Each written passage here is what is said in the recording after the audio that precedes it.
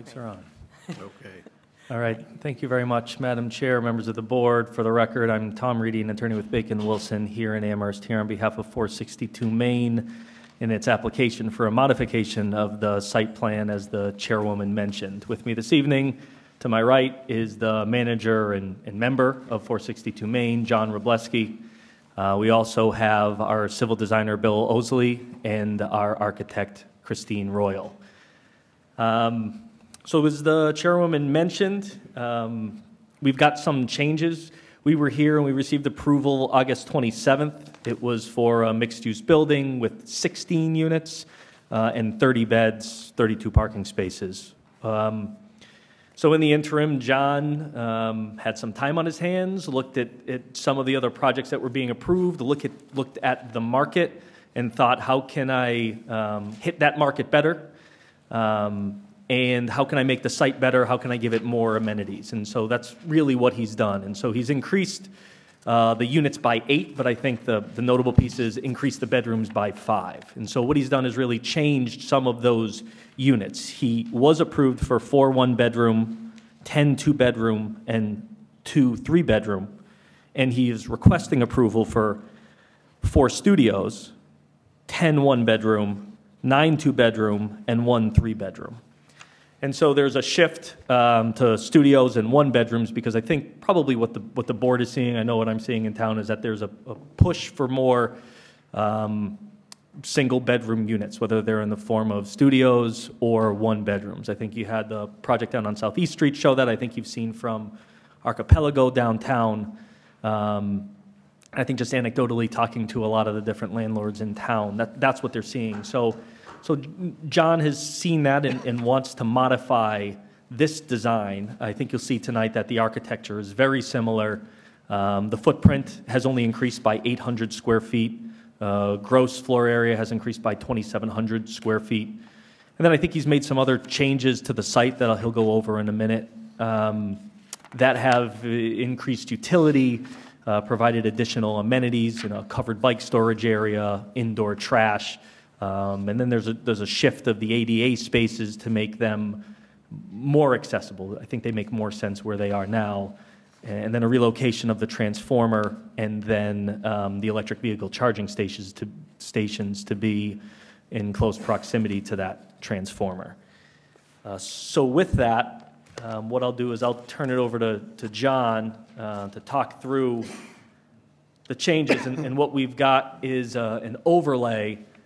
And I can always toggle. I've got the approved plans from before, and I've got the proposed plans, so I can always toggle back and forth if you need it. But without further ado, John Robleski. Thank you. Good to see you all again. Happy New Year. So this is an overlay of the old and the new. So the lighter colors of the building are the approved plan from August. The darker shaded, kind of rust-colored, are the additions to the footprint of the building. So this area here is 2 feet by 56 feet. This is about 6 feet by 56 feet. This area here is about 10.5 by 14. And then this area is 7 by 56, I believe. The office area stayed the same. That's 22 by 25, so the 550 square foot office area remains the same. The light gray parking area is the new layout. I think, jump. Yeah, if you bring it back down. So the upper part of the parking area hasn't changed at all. What we did, the existing barn that's there, that is this light colored square, 20 by 20. That is in close proximity to that tree there, and there's already pavement. That dotted line is the current pavement. So we thought it best to move the island further south to allow that tree's roots to have more space rather than underneath the blacktop like it is now. So in doing that, we reduced this to 3 parking spaces where the old one, there was 4 parking spaces there. There was 1, 2, the 2 handicap, or maybe just 3. But anyways, that allowed us to get a little more room in this area for the covered bike storage, which would be like a shed roof coming off of the back of the building there, and to redo that back section of the existing structure, and just to add 32 square feet right in this area here to allow a little more room for trash cans right in that area inside, and allow interior bike storage for the winter on the back half of that. So this back section here would be interior bike, trash recycling here. But if you remember the previous plan, which is this kind of dark line for the parking, how tight this was here, that always kind of bothered me, and I'd rather have more green space there for the tenants to enjoy and make it more like a residential property rather than have blacktop, you know, all the way through here. So in doing that, we were able to do away with 5 parking spaces there. We gained one up here by redoing the handicap. The handicap got moved to the center of this backside. So we gained 2 spaces back there, and we added 3 up front here. You can go back down. So these 3 new spaces up front here are 3 compact spaces. And in dealing with the Eversource and the location of the transformer and the EV charging stations, they want the charging stations in close proximity to the transformer. So this kind of helped out in both directions with that. This handicap van space here is better in that location. It gives direct access to the office area, which is apt to have the most handicap going in there. And these spaces pretty much stayed the same. You can see the light gray, we actually pushed it back, I think, about 2.5, 3 feet here. Stormwater area is still in the same area. There's like a preceptor catch basin type thing right here. So we tried to get the transformer on that side versus where it is over here. But this transformer, where it is there, the whole front of the house kind of slopes up from the street, if you remember. And this section in front of the porch, where the tall shrubs are, actually is about 2 feet higher than the edge of the pavement here. So what we're doing is we're dropping this grade down to about 92.5 here, 93 on the corner, and the transformer will be at 93, which kind of blends with this side lot line here. It's 93 to 94 there. So we're just going to do a little like retaining landscape wall to hold the existing shrubs there. Then the transformer will be dropped down like 1.5 feet. Transformer is about 6 feet, 6'6" tall, and 5 feet wide. Those shrubs that are in front of the house, and we have some pictures of them, are 7 feet tall. And one's like an evergreen year-round. The other couple in the center are a burning bush, I think. So that'll be actually 2 feet lower. The top of the transformer will be 2 feet lower than those shrubs, and we're going to add some more screening on this side. I emailed the direct neighbor here and showed them what we wanted to do and asked if they had any input. I have not heard from them. I said, you know, would you rather have a fence there or just shrubs? And I think shrubs would be better to blend in with the existing shrubs that are there. And when you're looking up from Main Street, that transformer just kind of be blended into the shrubs. So that's, I think, the big changes in a nutshell to the site plan. All the other setback requirements and everything are the same. The building overall, the old footprint, this section here was 39.5 feet wide. We dropped it to 39 feet for the entire section of building there now. And we shortened the entire building by 1 foot. The old one was the 168, and the new one is 167 from north to south. But the setbacks here are the same. The north setback, 20 feet to the property line, is the same. This whole parking area is the same. Again, to save this mature tree, this tree is on the other property, but this one here, again, as I explained about the island there. And there's actually 3 shrubs right here that I didn't know what kind they were, but I had a landscaper look at them. They're a Nahoki cypress. Never heard of them, but they're nice. he said, you know what you should do is transplant those over to the transformer. So that's a possibility, but I got to look and see how big they get. Because they say Nahoki or Shinoki trees, but they're only about 6.5 feet, 7 feet tall now. So that's a possibility, but I'm going to try to work with the neighbor there and just make sure they have screening. And I think the downstairs of that property there, I'm not even sure if there's any residential people that live in that house on the corner of Gray Street. It's the Center for Spanish Studies. So I think that's about it as far as the changes. Good. So, I mean, if there are any questions about those changes, we're happy to answer them. There was a stormwater report done. There are no changes. We still comply with Massachusetts stormwater standards. I think that's with Jason Skeels. Right now, we don't anticipate. I mean, he was on site with Bill, and there weren't any issues. We just haven't received a final sign-off from Jason. So from what we understand, there's a very good likelihood that this is going to be continued, and so we would expect that prior to that next hearing date, we'll have something definitive from Jason saying, you know, no problem. So that's the site. We can turn it to architecture if you'd like. Do you have any questions on grading? Because the site engineer is here. The grading stayed about the same, with the exception of the 3 parking spaces in the front there, I believe, and a little bit around the trash area, just to kind of mesh that slab for the outside bike covered area. Other than that, it's pretty much the same. Is that right, Bill? That's correct. Yeah. So are you going to have the architect come up and show the renderings and such? That was the plan. Yeah, that might be good to have that information. Can I just question for the presentation now, just now? Sure. Just can you do it on the number of parking spaces lost? Zero. It's the same number. We just reconfigured where those 5 are in front of that building where it was kind of tight. So we put 2 in that back lot and the 3 up front. But it's the same number of parking Same number, spaces. but now, and then have there been compact car spaces in the prior? It's all, those numbers are all the same. Okay. Yeah.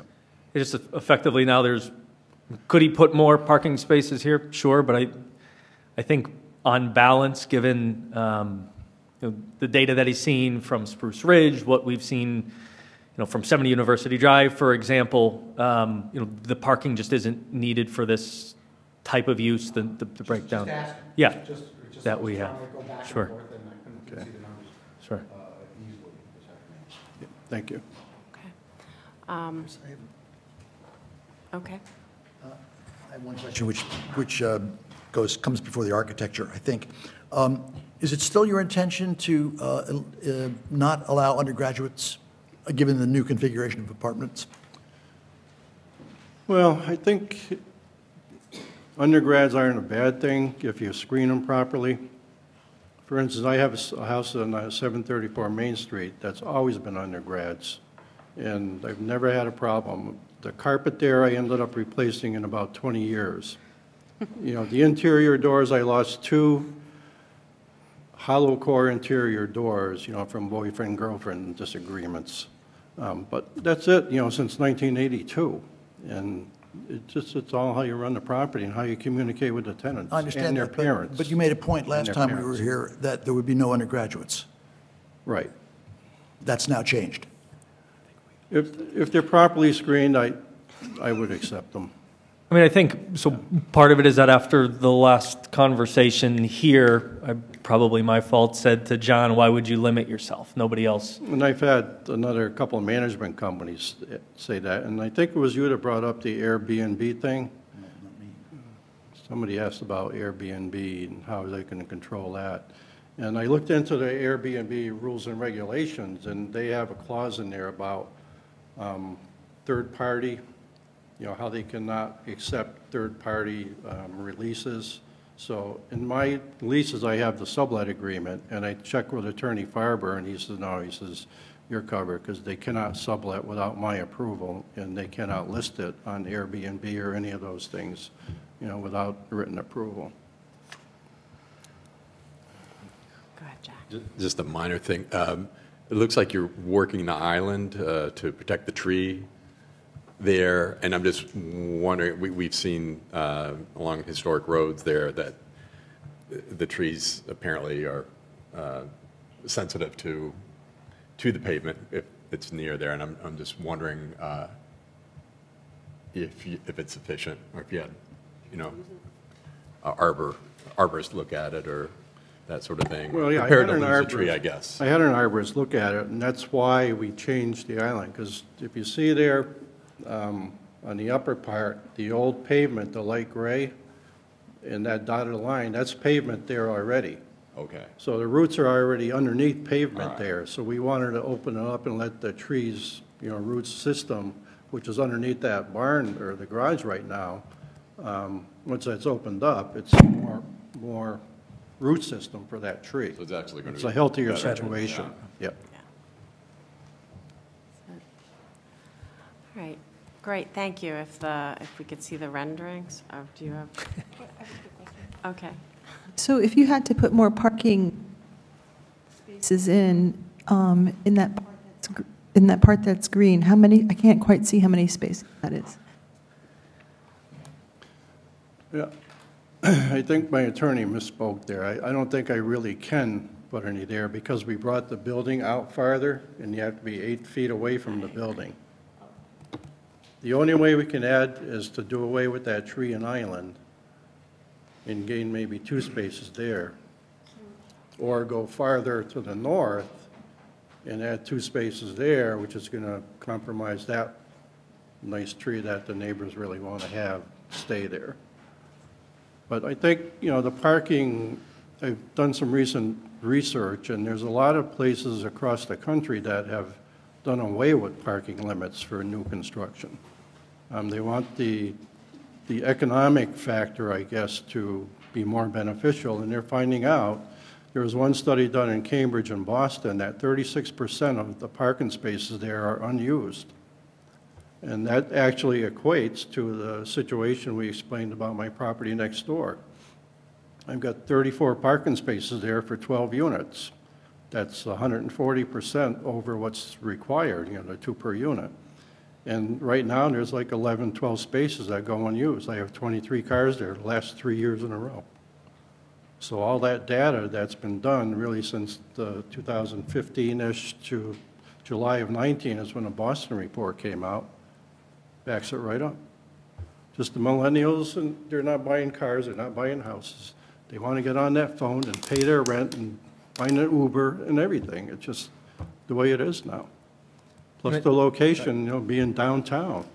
I think that goes part and parcel to the rezoning of that area and kind of encouraging more walkability, so to speak, and less pavement. And as far as overflow parking, I can, you know, work something out and maybe use those spaces next door. But I really don't see that there's going to be an overflow parking, especially with the mixed use. Because right now there's more than 1 space per residential bedroom, or slightly less than 1 space, I'm sorry. 35 bedrooms, 32 spaces, but there's shared parking. You go over next door during the daytime, there might be 8 or 10 cars parked there. And all the other spaces are open. You know, so same thing here for business during the day, and if some of the residents are leaving, then it works out. Plus breaking it up like this, having the 7 or 8 spaces in the front there kind of is where the business is, and then residential in the back, and then shared at night. I just think it's a better balance. Okay, maybe looking at the renderings will help everybody get a better So, Christine? view of the changes. Again, welcome. If you can just introduce yourself. Good evening. My name is Christine Royal. I'm an architect working with Maple Street Architects based out of Northampton. I can say that we really appreciated the comments and the feedback that you gave us last time about the massing of the building in general, which we took strongly into consideration and into use as we were relaying out the new interior plans. So we still have 3 steps in the building from the southern side with the office, up to the smaller wing of the residential units, and then the larger massing of the remainder residential units. We still broke up the facade. We're still running with the same kit of parts as far as the siding and the detailing and the overhangs and the way the windows are joined. So we really worked hard to keep this as similar to the approved version as possible. Could we see the picture before? Mm-hmm. Yeah, is that, So that's before, yeah, thanks. after.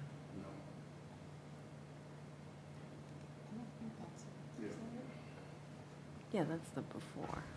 Do that again, That's- please. This is my bad. Before? Left? After. Right. That's current. Yeah. So you can see the majority of the growth in the massing has been to the north side, which is not highly visible from the street. Really, the stepping that you can see, and I think you have the other rendering, right? Yes. The stepping that you can see, from the street is largely the same. Is that the current, that's the current That's- proposal?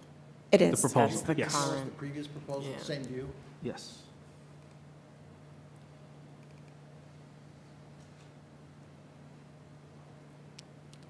So this is like one of those eye exams. So I'll toggle. What's better, one?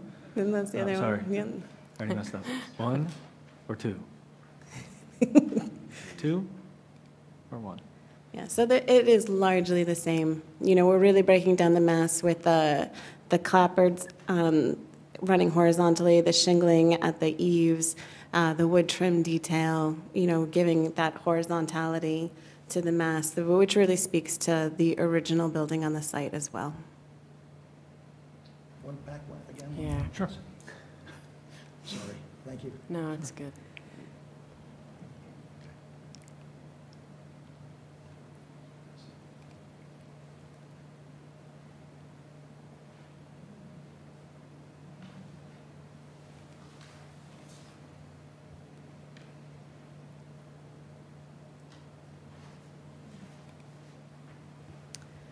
What this new rendering does help to illustrate is the stepping in the front that John mentioned to accommodate the 3 parking spaces out front and the location of the transformer behind the existing signage and in front of the existing shrubbery.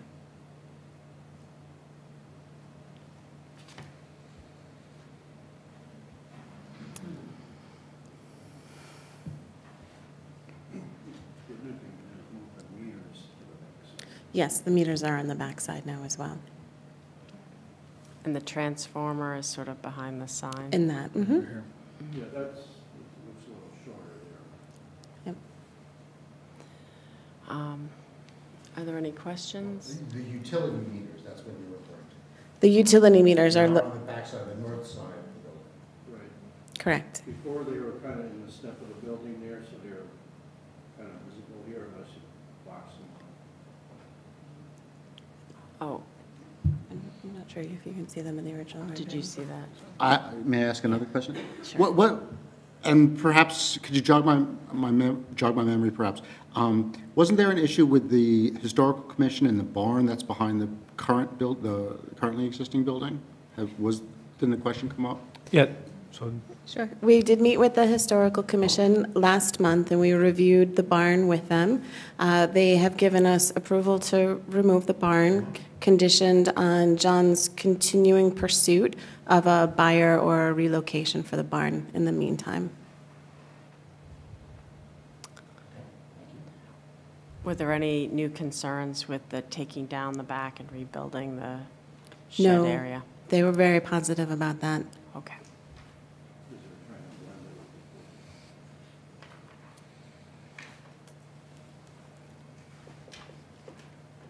Yeah, okay. Jenna? Could we see the side view again, the long view? So I would defer to my colleagues in the panel, but I wondered if the peaked roofs were a little more bigger or a little more centered, because it looks kind of disjointed to me and kind of odd, especially that little one. Maria? What We'll just- little I'm not following you. I'm just wondering if it could be more symmetrical, or the peaked roof on the right could be bigger to make it look more like a separate building. Honestly, this view is a little misleading because you don't really see it from that angle much. It's really from the street. So the other view is really the public view. In order to get that view, you have to be in the backyard of your neighbor, I think. In order to see Floating that a little. really broad. Yeah. So I'm not too concerned about that view being, sort of not symmetrical and sort of more variegated. I appreciate still the scale, stepping back, and it looks like there's enough gable roofs that sort of matches the historic quality of the area. And I appreciate that no parking was further removed, and I know that's been an issue, but well, architecturally, I think it still fits the scale and feel of the neighborhood.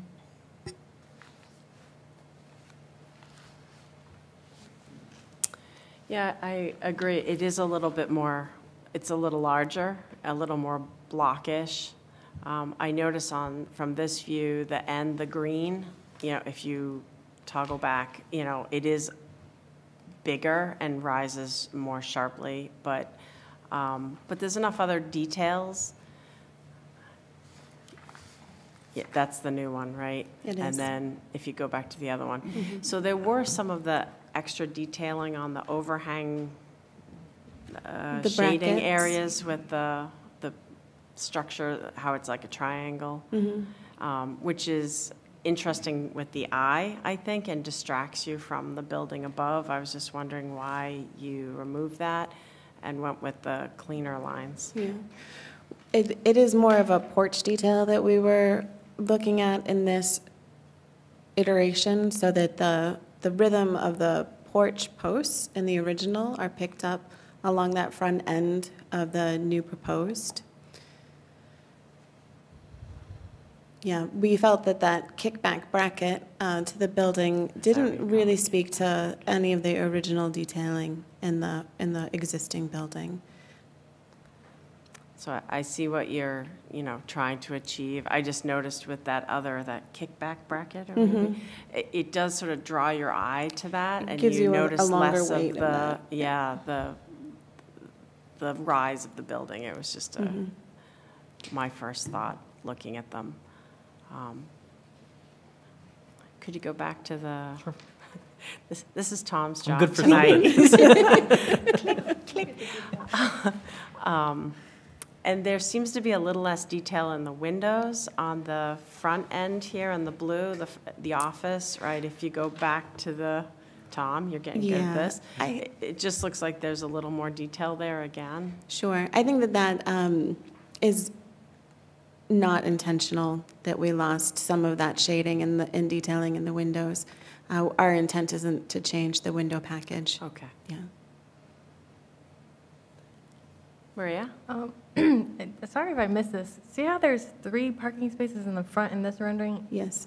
Are those new or? Those are new. Aye. That is what John was talking about earlier, yeah. and the request for the Yeah, electric 'cause vehicle charging stations to be close to the transformer by the utility. Yeah, because your renderings show one with it, without, and, Right. Yes, they weren't there previously, which is why they're not on the other rendering. I appreciate the electric vehicles and compactness. It's a little bit of a shame that it's so front and center. That's the only thing. I mean, I see it in plan, but now that I see perspective, it's like, without the cars there, it looks very nice. But, in reality, you're going to see parked cars pretty close to the sidewalk. But that's just, I'm not sure we can do anything about that. Yeah. What about if there was like a bed with some bushes in the front on that part? Would that distract and soften a little bit because, we're seeing it as asphalt, but if you actually envision 3 cars there, now suddenly you've sort of got like a parking lot on the front, which at least they're electric maybe, but do you see anything that could happen to soften up that front lawn and maybe do a bed? As long as it doesn't block the sign. Right. Yeah. No. No, the sign's right on the corner of the parking. Yeah. Yeah, we could do something. So you could look into that, even if it was a low bed, low plants, just something that sort of softens, like, there's the cars. Anyone else have any comments on the front? Chris? I don't have any comments on the front, but I have comments on Okay. the rear of the existing building when you get around to that. Okay, so, and Chris, you have a question in the rear later? Okay. We had this kind of very attractive, kind of, I don't know if it's a Victorian style, but it has a little fancy stuff on it. And the building that you're proposing, not so fancy. And I just wondered if there could be something that you could put on the posts that would match more. Do you know, like a little, I don't know the technical term, but I own some myself. We could definitely look at the detailing and the trim on the posts. I would be hesitant to replicate the existing because it is not an original, and we don't, want to give sort of a false sense of development.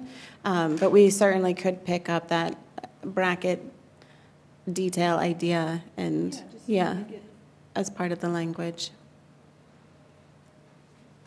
Yeah, sort of tying back into like the previous view where it had the brackets. Not saying use the bracket, but just some, No, I understand. something that Yeah. adds. We can look at some architectural some detailing width. for that. Great. Michael, do you, yeah. Yeah, I was very enthusiastic about the original plan in terms of the massing and the relationship of the mass of the new building to the old building. I find this one a little more problematic. I don't think it's a deal breaker, but I wonder if there's some way to soften that wall that now faces the street, which has no fenestration at all in it. The original plan, as I remember, can you go back to the original one, Tom? Well, it doesn't have any, but it's set back further, and you see the windows in the rear building facing the street, and there's no similar. That looks like it. The old plan looks like it could be almost two separate buildings that were just close to each other from the street view. This looks like one solid building, and it seems to me that the notion of it being two separate buildings, imaginatively, fits the notion of infill and the idea of what I think we need to be going for in that general area of town, which is letting the old buildings be the dominant ones visually, and having the new buildings be supportive or secondary visually to the original buildings. Supporting cast. Supporting cast. Supporting cast, yes. Here, I think the new building is the star, where the old in the original plan, the old building took the focus. And I wish we could figure out a way. I wish you, as the architect, could figure out a way to de-emphasize the mass of the new proposed building to the benefit of the existing building. I certainly appreciate your comments on that. I think partially through the color choice and the fact that the existing building is much further forward, that it really reads more clearly from the street. So with the massing, we could look at maybe some window locations that might help break up that front facade a little more. Functionally, what's behind that where the arrow is now? Is that an apartment? It is an apartment. There's no reason that a window couldn't be there, is there? Not that I can think of off the top of my head. Could you click back to the old one again? Yeah, so building on Michael's point, when you look back at the blue building in the back, they were larger windows also that drew your eye more, where I think in the new rendering, they're probably bathroom windows or Those something. are. Mm-hmm. Yeah, so, they almost look undersized a little bit for the wall, but I understand that's why. But maybe that's all the more reason why there does need to be something on that green wall or an accent up in the triangle. I don't know.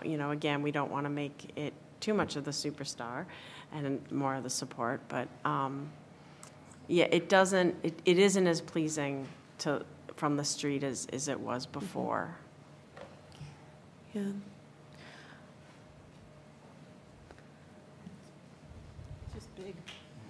Well, it is bigger, so, yeah.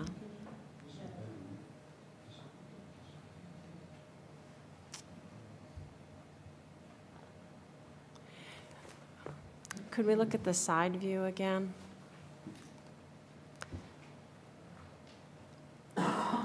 So the green space is nice to have that. That does help break it up. It's hard to see in a rendering because you undersize the, obviously green in real life is nicer, the trees are nicer, and they will grow. I noticed you don't have a tree in that area, like on the right part. You know, I don't know if a tree could fit there, anything Right. that We didn't sort of want to softens. mask the building in the Yeah. rendering. We wanted you to be able to see it. So I think in the landscape plan, you know, we can definitely talk about placement of, you know, different plantings. But as far as the renderings go, we really tried to keep those down I so that you could understand. see it. Yeah. So what I was going to say, then if we went back to street view, I don't know if, there's Mr. Reedy, the lawyer, then there's Tom, the clicker here. So if the clicker can go. I was just wondering, again, when you're looking at it from the street, if there was a tree, you know, in that area, is that, I don't know. It would make some scale and legibility impact for sure. So for me, what I like is the rhythm of the facade as you look down this sort of roadway, alleyway, streetway. I find that rhythm to be really pleasing. I do understand the concerns about the massing as the building has gotten larger, but a tree is a good idea to help sort of mark that differentiation. Are there any other questions? I know Chris has one about in the back. Is there a certain view that Tom can put up for you? Maybe they were just getting to describe that, and maybe we should let them go ahead and describe that, and then I'll make my comment, okay? Okay. Sure. So as I mentioned earlier, we did review this with the Historic Committee, and you can see in the front, the left two drawings, that the intent is to rebuild the smaller shed-like addition that was probably put on in the 50s. It's hard to really date that piece. With a very similar function, a trash and bike shed with some exterior covered bike storage as well. And so the other two views are, you know, moving around the north side of that building, looking at the bike shed from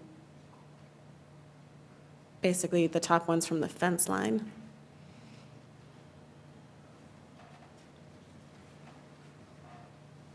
And this is the plan of it. So the doors now they face the parking lot rather than the north side of the property. Correct. That Right. makes sense.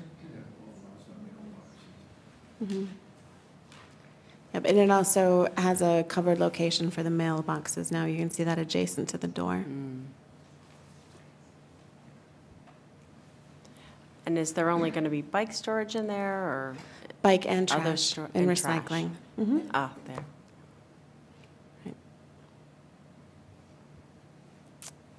And I assume, Chris, this is all allowed even though it's sort of in a grandfathered area? It's very close to the property line? So that was the issue that I wanted to make a comment on. Originally, when you approved this, they were proposing to leave this old structure as it was at the back of the existing building. So now they're proposing to take that old structure down and build something new, which is really more functional and slightly bigger, but that doesn't really matter. But the issue is that the building commissioner has determined that as a result of putting this addition on the existing building is non-conforming. It's closer than it should be to the property line. It's 4'6" from the property line, and the setback on that western side is 10 feet. So that makes the existing building non-conforming. So if you alter a non-conforming building, alter, expand, or I forget what the other word is, but that requires a special permit. So we just discovered this in the last couple of days, that putting this new structure on here is going to require a special permit in accordance with the building commissioner and in section 9.22 of the zoning bylaw. So I think I've explained it to Mr. Reedy and Mr. Robleski, but the building commissioner recommends that the approval of the site plan review wait for the special permit public hearing so that you can approve both at the same time. So I'm getting a little ahead of myself, but my suggestion would be if the applicant and Mr. Reedy wanted to go ahead with this special permit application, they could file it before Friday. Actually, if they could file it tomorrow, that would be really good. And then we'll probably be able to get it on the February 5th planning board agenda. I'm pretty sure.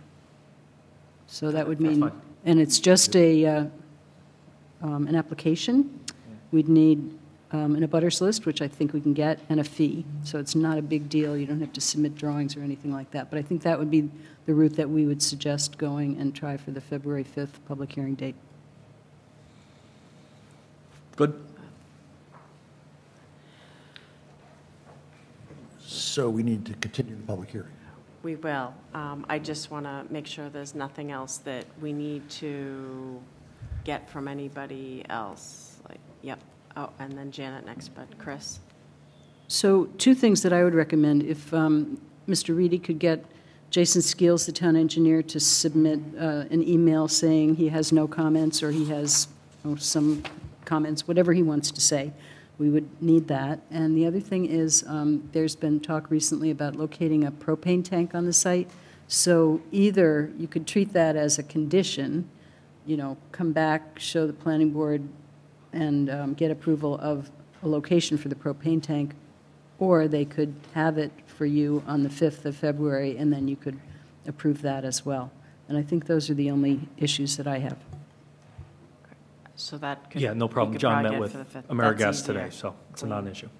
Okay, yeah. Janet? So I have a couple of questions. One of them is, could you tell me the estimated rentals for the studio, 1 bedroom, the rents, just a sense of that? What the rents would be? Yeah, just, Yeah. I'm not going to put it in stone, but I'm just, I can only, I guess, comment on what, like, University Drive is rented for. They're similar in size of the 1 bedrooms, and I believe they're at 1,400. Not right now. Less right now. Yeah, yeah. and the studio, like just if you can run through the, Studio, I think, would be like 1,000. Yeah, I think studios there are 1,150, and Yeah. 1 bedroom, I think, is Yeah, 14. these studios, I think, are a little bit smaller, like 325 square feet. But And- they built in, a storage area in there, so. okay, and then the 2 bedrooms and the 3 bedrooms?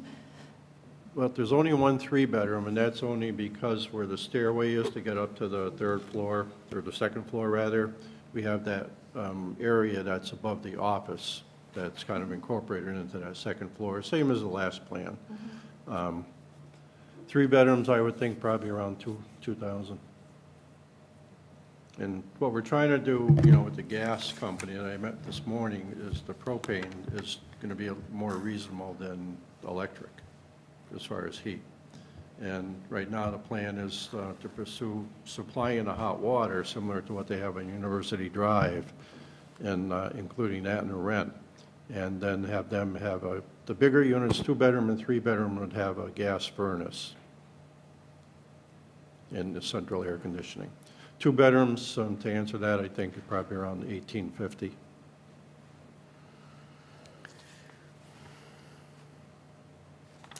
Okay, David? Again, my memory might not be, is easily inaccurate, but it seems as if the current proposal has the ADA bedroom on the north end. And I thought that the previous iteration, it was towards the front of the building, towards the commercial space. My question has to do with, it seems as if the 3 handicap parking spaces, I think there were 3, are not in close proximity to the ADA bedroom. Well, they Am I are. right? They are?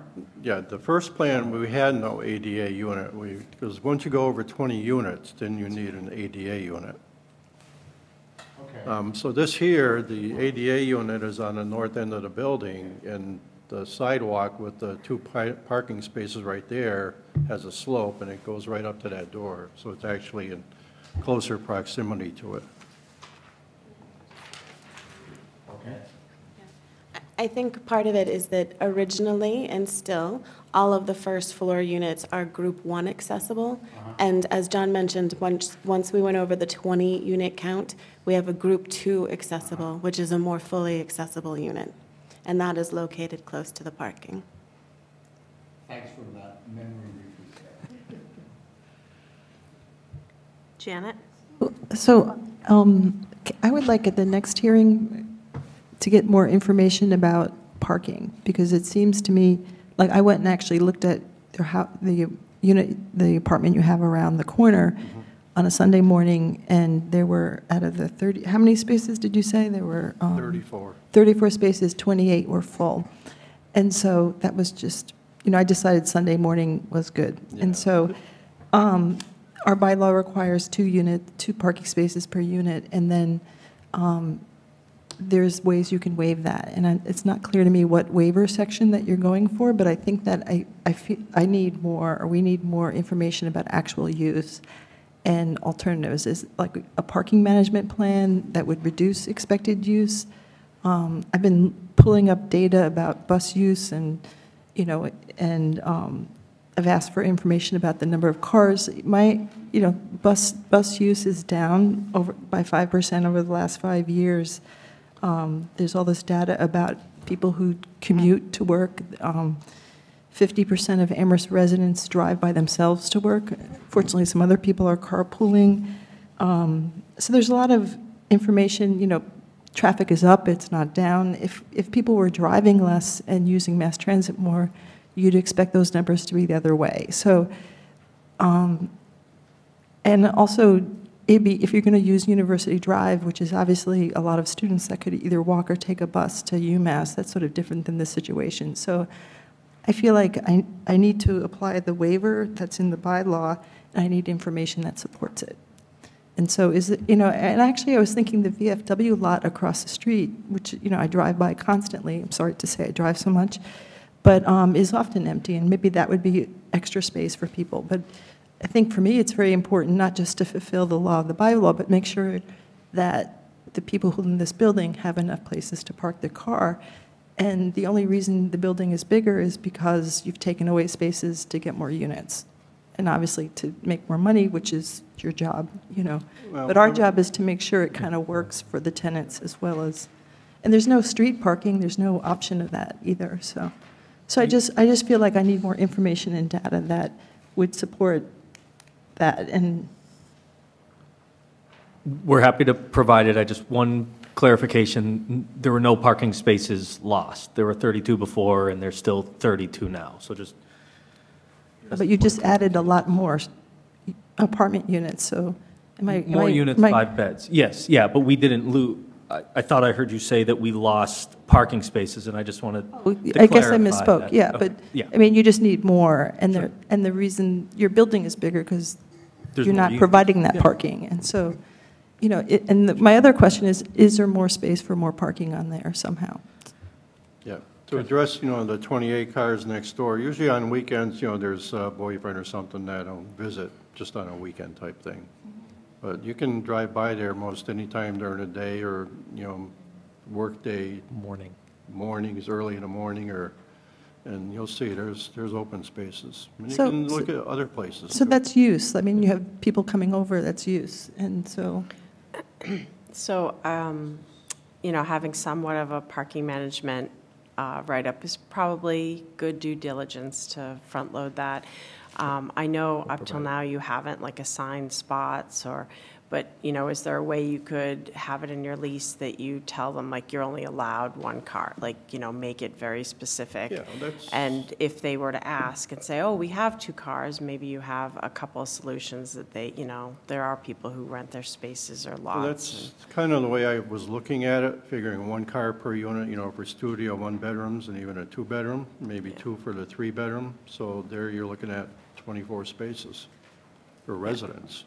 So if So that that was leaves written eight- down. We'll put Eight something spaces. together. That would Yeah. be helpful. We'll provide additional information justifying the request for the waiver, and then we'll also, part of that probably will be some parking management plan like John's That'd be talking good. It would be a about, little more just to clear. I mean, I memorialize it. personally would hate to see any of the green space go to more asphalt. It's finding that balance.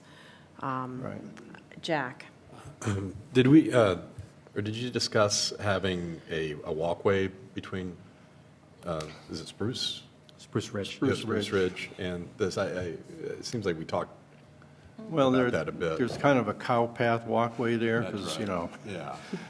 but I think, I actually thought about putting a sidewalk or something there, and I was discouraged by a couple of people, insurance agent, number one, as far as liability.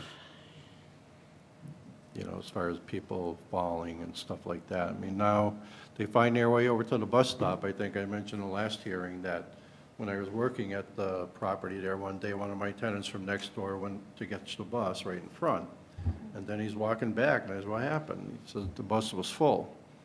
So, I mean, that bus, Route 30, starts at Belchertown, Old Belchertown Road by the old landfill, stops at Rolling Green, Colonial Village, a whole bunch of other apartments, and it gets filled up. So I think part of the solution is to have PBTA either add a bus or put the stretch buses in there or something. Because he had to go back and he hopped on his skateboard, if you remember, and skateboarded up the street. Now, University Drive complex is 1.3 miles from Whitmore. This is 1.2 miles. And it's more of a direct, route right up Triangle Street. So just a point good of to know. information on that, And then a lot of people do walk. If Surprising. it's a nice day, a little exercise. 9 minutes to walk from there to the bike rack up here in the center of town. 20-minute walk to, say, Whitmore. Thank you. Chris? I just wanted to note if there were thoughts about using the VFW across the street. It gets a little complicated because then you need to get a permit for the VFW property to use their property for overflow parking. So just wanted to point that out. Thank you. Michael? And there would be some danger in crossing Main Street at rush hour to get to the VFW parking lot. I don't think that's a good solution. I'd just like to point out that, and this is not really directed at your proposal, but for the board. We've spent a great deal of time in the last year talking about parking at various developments. And it all seems to me to relate to the fact that the zoning bylaw calls for 2 spaces per unit, which every developer that has come to us has claimed to be inappropriate, too onerous, too many parking spaces for the current market. And that may well be true, and I don't dispute that necessarily.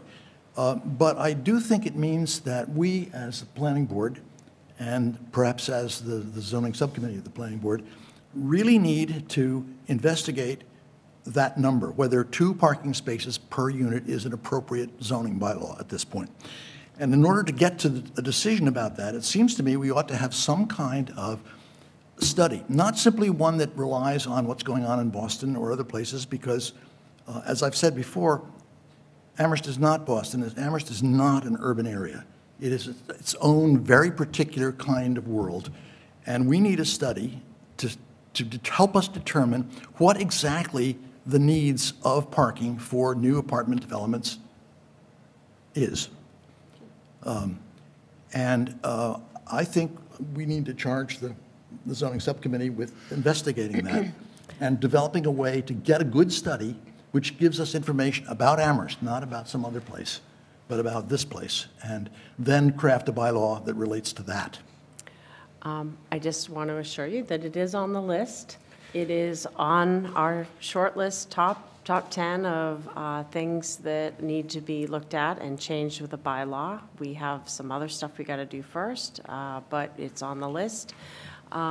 Regarding a study, we do want it tailored to Amherst, but usually doing those studies, you go and look at best practices, and you do go look at other towns that are similar and what the recent trends are.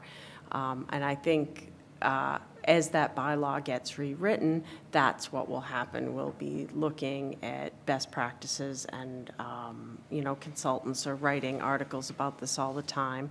And no, we're not Boston, but there are comparable towns that we can use. So we will follow up. I hope, you know, maybe less than 6 months. We've got a lot on our plate, but it is on the top of the list, I can assure you that. And it is a personal interest of mine. Parking, everybody knows me and parking, so. So I wonder if I can make a Janet? comment. So just to depress the world further, parking, the use of buses in metropolitan areas, except for Seattle, is down. Car sales are up. Boston is mired in traffic. People are driving more, not less. But, you know, we've been doing a lot of master plan stuff, and I've been reading a lot of plans. And the transportation plan directs us to study the actual parking supply and its use versus the occupied floor space. So the transportation plan from 5 years ago is telling us to look at this, and then it says to amend the zoning bylaws to reflect actual utilization, not untailored guidance, which I don't know what that means. But I think we have to apply the bylaw that we have here, and if we keep on deciding that it doesn't really apply, we shouldn't do it, we're actually taking over the town council's role of amending the bylaw. And so we have to follow the bylaw that's written here. I would like some actual use of comparable properties, and, you know, during the day, a lot of parking lots are empty. If it's a low-income area, if it's a low-income project, there's a lot less parking because people can't afford cars. The people living in here will be able to afford cars, and they may not be going to UMass. They might be going to work. And then they're most likely to drive. Chris? I just wanted to mention that the planning board has a lot on its plate, and one of the things that I hope the planning board is going to be looking at over the next year is redoing large sections, if not all, of the zoning bylaw. And if we do tackle that project, we're hoping that we can get some consultants to help us on certain pieces of the bylaw, and the parking section is one of the pieces that we feel that we really need some consultants' help on, to give us guidance about what do other communities do and what is the best practice and standard throughout the country. So we are intending to study that, and it may take a while, but we're hoping to get there. Great, so we have a list of to-dos. Chris, is that pretty much comprehensive? Then you'd think that we would have everything on the 5th, so we can make a Is there any decision. public comment you're going to hear tonight? Yep. So Chris, you don't, okay, we don't need like fire or anything like that to look at the parking lot, or? You might want to just flip through your development application report. Where's mine? Yes, Janet? I have a quick question from the development application report on page 4. It says there are 4 new 12-foot tall post lamps proposed to light the parking lot that turn off at 1 a.m. And this might be the same as the previous proposal, but I thought that 1 a.m. was really late to have a light burn, like 4 lights burning, and I wondered why that time was picked. And an earlier time might be, I just wondered. I think if people are out and about at night, they're usually home by 1 a.m. And after 1 a.m., we have the bollard lights, you know, along the sidewalks, and the entry lights. So I think there's still plenty of room. So I guess if you're asking if they can go off earlier, I don't see why not. Though there is a point where restaurants and bars, you know, are open till 1, and there's a liability issue. I think the thought that they go off is good, because a lot of parking lots, they just leave them on till the sun rises. But, yeah, what do you have in your other apartment building? Yeah, those are actually on all night. Yeah, that's what I thought, so just gonna say. But that can change. So, yeah. Chris?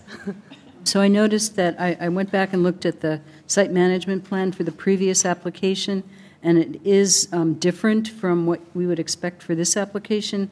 The number of units is 16, and now we're looking at 24, and there may be some other things having to do with exterior lighting. So I would recommend that the applicant and his lawyer go back and look at the management plan that they submitted last time and update it so it's in conformance with this plan, so that when the planning board says this property is going to be managed according to the management plan, that we have the right management plan. Is that clear? Yeah, we've got an updated one. Great. But yes, clear. Okay. And Michael? Yes, continuing on the question of lighting on page 4 of the sign plan, it suggests that the lights, ground-based, ground-mounted, shine up onto the surface of the sign. That strikes me as not being dark sky compliant. Is that correct? Yeah, it's Yeah, I mean, I think it's the same grandfathered lights as what I it's the remembered same, before. yeah, it's the same But lights if you were to focused on change the them, that side. is a point that if you change the electrical system, change the lights out, you might want to go with down. Gooseneck, something Yeah. like that. Then we'd have to change Lights mounted on the, the top of the sign itself. Right, that's what you're saying. yeah, well, if we did that, we'd have to change the sign design, because right now it's like a, you know, the sign is mounted between two posts. So we'd have to have some kind of a bar or something to shine down. I think you probably could mount them on posts which come up from the existing posts as opposed to on the top of the sign itself. Yeah. Well, the way these are now with the planting bed around there, with the stone planting bed, the lights are down below the top of the stone, so it's just the light itself that's shining up. You don't see the actual fixture. But just, I think he's concerned about light bleed up into the But night the point sky is as the light opposed goes to- up, to not- focused on the sign itself. The new lights that we insist that they're down, face downward and not up. But from what I remember before, you weren't changing the light. You were going to use the same lights. But if you were to, I mean, so you're being asked, is it an option to change that system to downward lighting? Without changing the sign? Yeah, I mean, you can certainly look at that. We'll look at it. Come up with something. Okay, great. Light, sign lighting, great.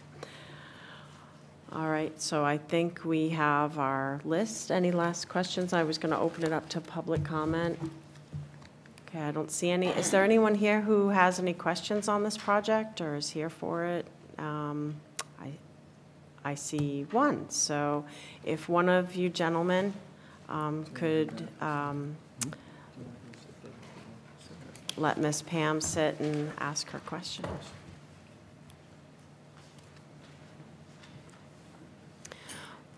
Welcome. We know who you are, but if you Okay. could tell who Dorothy you are. Pam, 229 Amity Street. Just one quick question. Is it possible not to have the parking in front of the building, the spot 3 right near the sign? So that, because I think if they work really hard to make a nice building, and then you're all working on that with them tonight, it would be nice not to have the cars in front. They addressed this a little bit earlier, but they can talk about it again. It has to do with the electric charging station being near the transformer, and those 3 spots, of course, they're going to be compact spots. Any compact car could park there, but the hopes is that they will be electric. And is that correct, that it was suggested to, instead of running it all the way to the back lot?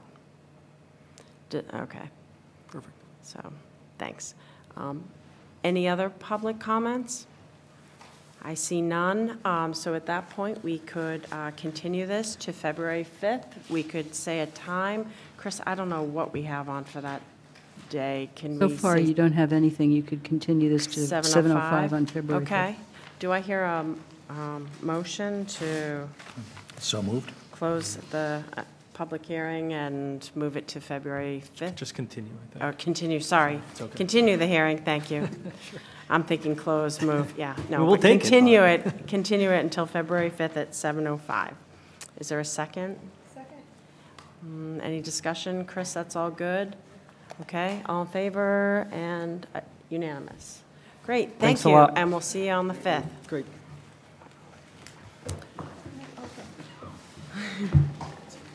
Okay, so,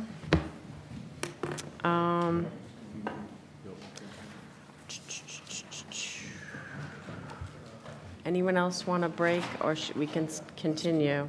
Okay, just want to check you're all good. All right, so we'll move to item 4. It's a public meeting, subdivision. Amherst Hills subdivision, sub 1989-13. Continued discussion on request by residents of Amherst Hills subdivision that the planning board rescind the release of lots that were released by the planning board on May 1st, 2019 from the approval with covenant contract dated July 2nd, 2003, recorded in the Hampshire County Registry of Deeds, Book 7555, page 61. So I'll wait for everyone to get settled. A lot of people taking their seats.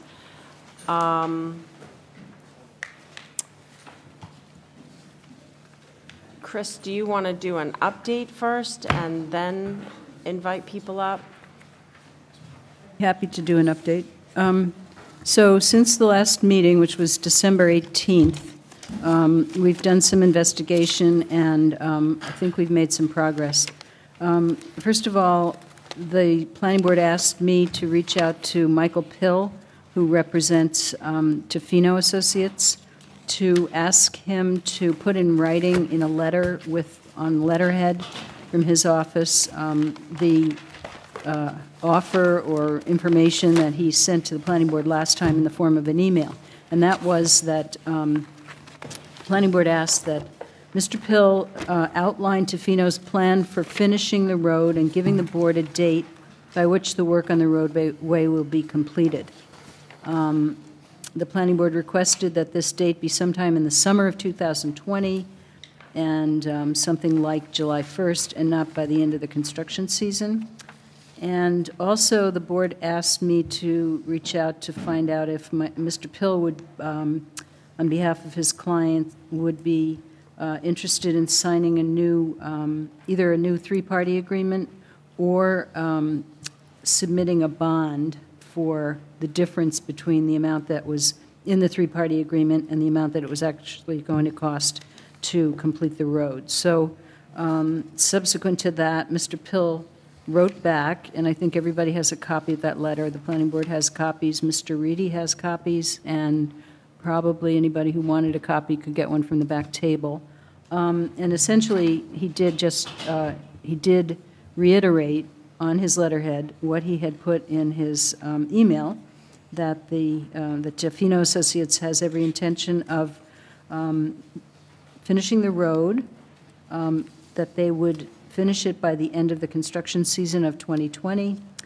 And then he made a suggestion at the end of his letter, which caught the attention of our attorney, Joel Bard. So the suggestion at the end of Mr. Pill's letter, which I really paid attention to in the last few days, is that not to have a new three-party agreement, but to issue a new covenant. And the new covenant would cover the 9 lots that were released last spring but haven't yet been sold. The 9 lots that are currently under a request by the planning board to the building commissioner not to issue building permits. So I discussed that with our town council today and our town attorney today, and he thought that was a very good idea to reimpose the covenant for those 9 lots. It would have the same effect as rescinding the release, but it would be a cleaner way to do it. And he is ready to draft up a new covenant, and that would be brought back to the planning board for signature. And at that time, if that new covenant were recorded at the Registry of Deeds, we would request that the original letter that I had sent requesting that the building commissioner not release building permits, that be rescinded. So Joel Bard thinks that is the best way to go in this situation. I did talk to him about the possibility of our department imposing fines on the developer if he didn't do what he said he was going to do. Joel Bard dissuaded me from that action. He thought it would not necessarily be appropriate in this case. He said that type of action is best used for sort of repetitive cases, like people who don't follow building code, don't follow zoning code, something that is easy to explain to the court and easy to get them to agree, yes, you can impose a $100 fine 30 days in a row, and yes, you can try to get your $3,000 from the person who's not doing the right thing. In this case, it is a very complicated situation, and it would be hard to explain it to the court. I could do it, but Joel Bard didn't feel it would be really worth the effort, and he didn't feel that the court would understand what we were trying to get. So he recommends that we follow the procedure of reimposing the covenant for those 9 lots, and I believe I could probably bring back that document to you for next time for you to sign. So that's the recommendation that we have for you.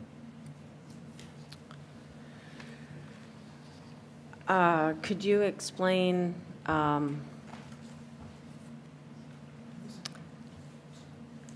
so you can just issue a new covenant?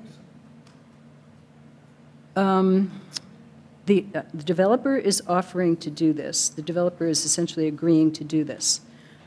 You can agree to do it as well, and then it would be the same as if those lots had not been released, but it wouldn't be the same as rescission of the release. So you said it could be drafted, and it would come back to us for January 29th or the 5th? One of those dates. It depends on how long it takes Joel to draft it. Then he'll send it to Michael Pill for his review, and then it'll come back. So it'll probably take a little back and forth to get it right, but it seems like the right path to follow. That seems pretty reasonable to me. Do we want to take that path for now and get a draft and have it come to us next time, and we can all do a little research on this concept? And Janet? So we draft the if we approve the covenant, do we file it at the Registry of Deeds, or does the developer have to do that? Either one. I asked Joel that question, and he said either one can file it at the registry. Well, that sounds reasonable. David?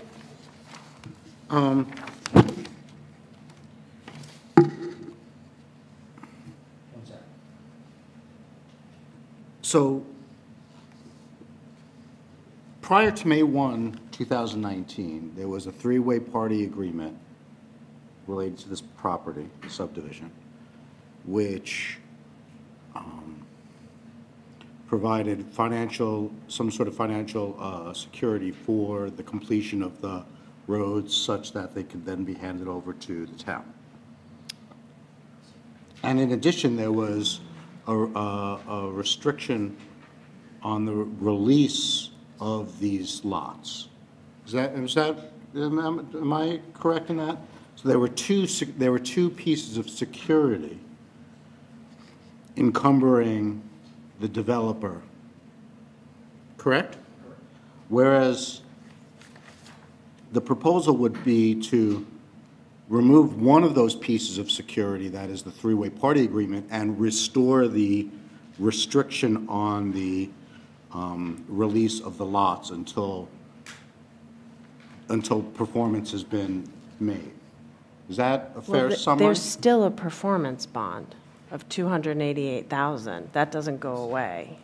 I think Mr. Pill is recommending that go away, and Joel Bard is agreeing that that can be done. The 9 lots are worth a lot of money. You know, I don't know exactly what they're being sold for these days, but if the estimate to finish the road is $930,000, 9 lots are worth more than $930,000, and the town holds the ability to get the money out of those lots with the covenant. I'm glad you asked that. So we do a new covenant, but the performance, the existing bond goes away. Why? That would go away. Yeah, that's what I was just going to ask. If I could add to that, so I think this idea of the covenants makes sense. I'd keep the bond, you know, extra insurance. And when the sentence in this letter, Tofino hereby elects to terminate the existing agreement, that's just not the way things work. We have a written contract that's enforceable, and you just can't say, I'm taking my toys home. You know, so I would recommend just letting that sit, keeping the bond, and then doing the covenant. I don't understand that sentence. Like, I read what they wrote, but when Ms. Bestrup was explaining it, I assumed you were only talking about the covenant part. Yeah, so I guess could you So I'll have to go back to Joel Bard and ask him right. about that. Right. And then, I've got another question. Yeah.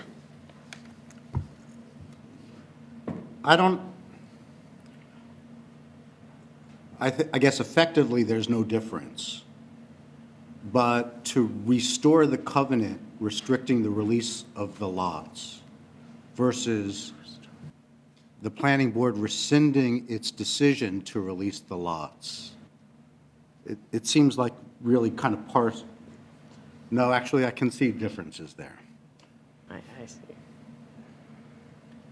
Okay. That's what Mr. Bard was proposing, was to, and that's what Mr. Pill is proposing, is that it's restoring the covenant, it's not acting on the covenant to restrict, it's not acting on the prior planning board decision. Okay. Do you have a question? Yeah, David, maybe you could explain this. Is that a difference without a distinction? I don't understand why it's different. It seems a little more protective of the planning board in the town, and that's, I think, an interest that I think we have. Thank you. I think. I also remember Mr. Bard saying that he couldn't find a case of a Commonwealth Planning Board rescinding lots, so it was sort of a fuzzy, unknown area to even, unknown. Mm-hmm. Okay, so that sounds good. I still also, if you're asking them, you know, they say end of the construction season. I'd rather have a hard date, whether it be like October 31st, you know, construction, or when the asphalt plants close, like, because that's hard to read. It just takes an early snowstorm, and all of a sudden you're like, oh, out of time. Anything else that we want Chris to either ask either of the lawyers or look into? I don't see anything, so I was going to open it to public comment. So before the public comment, do you have anything you? I'll never turn down an And opportunity. this is Mr. Reedy, not Tom, the That's right, not the clicker. The clicker. That's okay. right. Yeah. Good evening. For the record, Tom Reedy, attorney with Bacon Wilson, here in Amherst, here on behalf of the residents of Amherst Hills. I think the recommendation made tonight by, I think ultimately the full board, from what I'm hearing, but I think what Ms. McGowan said was pretty on point, especially, I think it's, if you haven't read the letter yet, I think you have to read the letter and understand the tone of the letter, and understand what Tofino just consistently is looking to do. And I think it's just trying to skate some responsibility. So our suggestion would be to increase the security, and if that's by way of covenant and keeping the performance bond, that tri-party agreement, we think that both of those things together serves to protect the residents, so the town has some collateral should Tofino not complete the roadway. So, but we just suggest you look at the tone, because this is our what number meeting, and they still haven't showed up, and I think you just have to read it carefully. But yeah, we're supportive of the recommendation. I do believe you had a court date, which is the suggestion of arbitration. I was wondering if that had started or if there was any movement. Yeah, it has started, and so there have been there's been a motion hearing in land court last week where, again, the representation was made by Tofino's counsel that they would complete the roadway. They also are to get the court a definitive number with quotes for how much it's going to cost to reconstruct and complete. And I believe that date is January 21st that we're going to get that feedback back. And so we think, with that track moving along and then with this track by the planning board, ultimately, I think you'll hear, if you hear from the neighbors, they just want to make sure that these roads are going to get done. I mean, that's reconstructed and then completed. So, ultimately, we think the covenant and bond is the way to go. Okay, That's it. great. Any questions for Mr. Reedy? Okay, I think we're all good. So I am going to open it up to public comment, and I want everyone who feels they need to be heard to come up. I just ask, as Mr. Reedy said, we've seen all of you a lot of times, and we hear you, and I hope you see that we are continuing to work on this, and we are very sincere about it. So if you want to come forward, but again, if you've heard someone else sort of say what you've said, we hear it. So, and it looks like you get to come again in a few weeks. So at this time, I'll ask for a show of hands. Who would like to come up and speak tonight? Raise your hands. I see 2, 3, and I'll ask again after we have that, and you're on the fence, you're not, okay. So we've got 3 and a half with Mr. Master Alexis. So the first 3, I'll start on the left-hand side. Oh.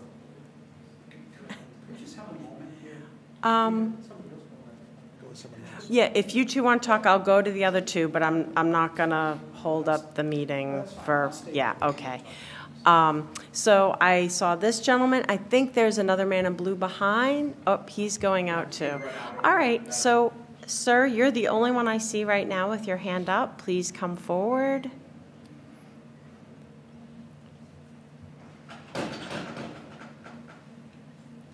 Thank you.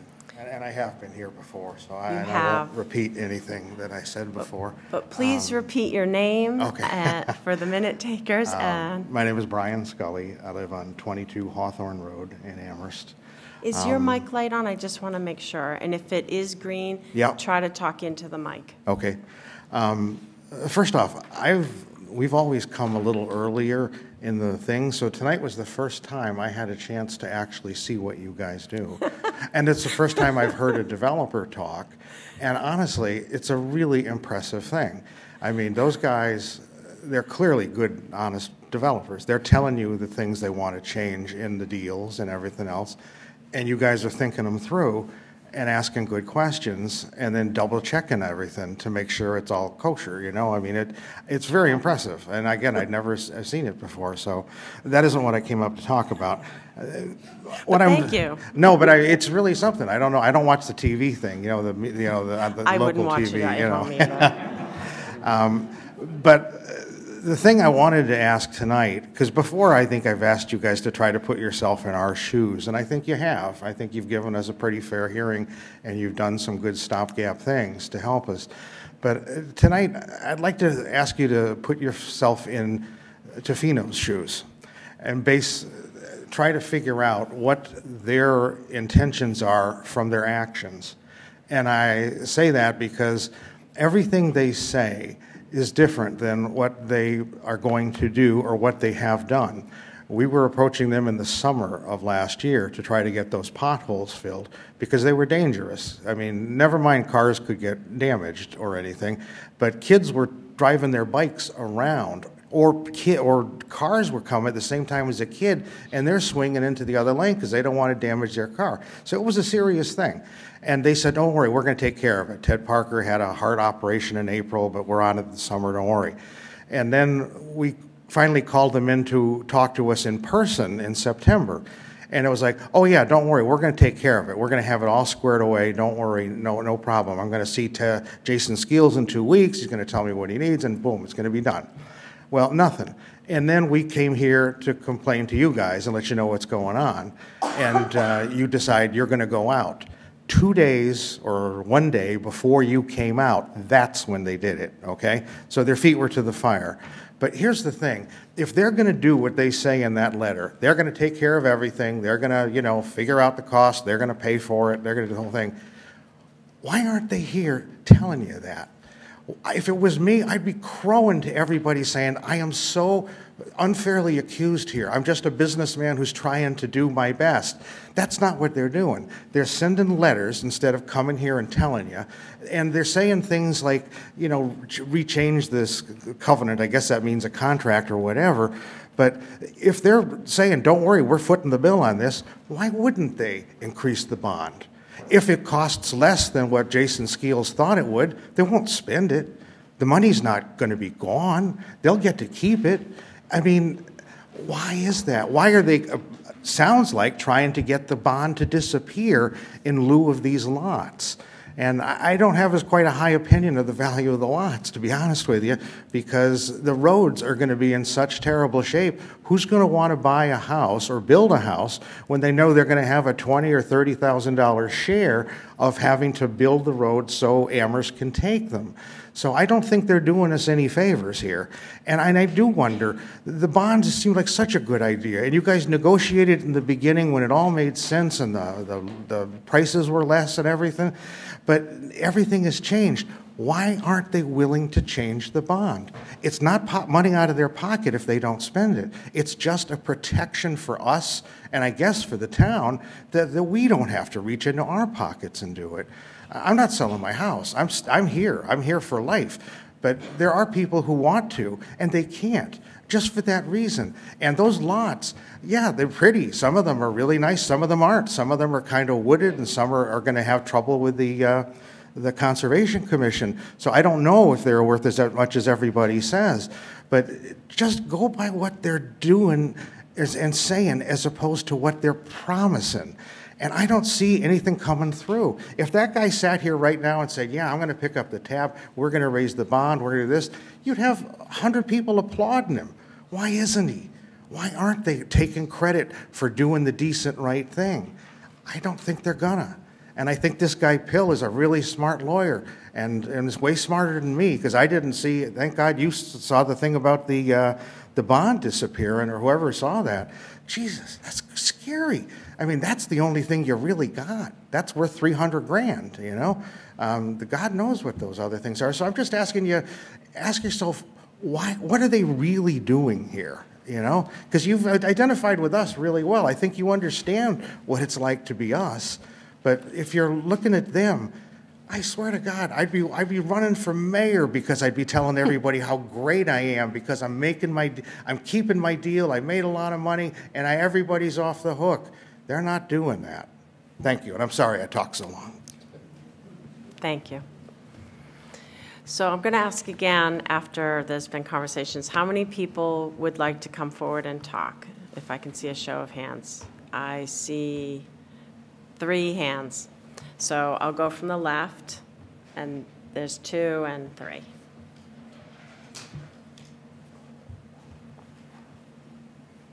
Welcome. Just remember to state your name and address. Hi, Blake Spirko, 53 Concord Way.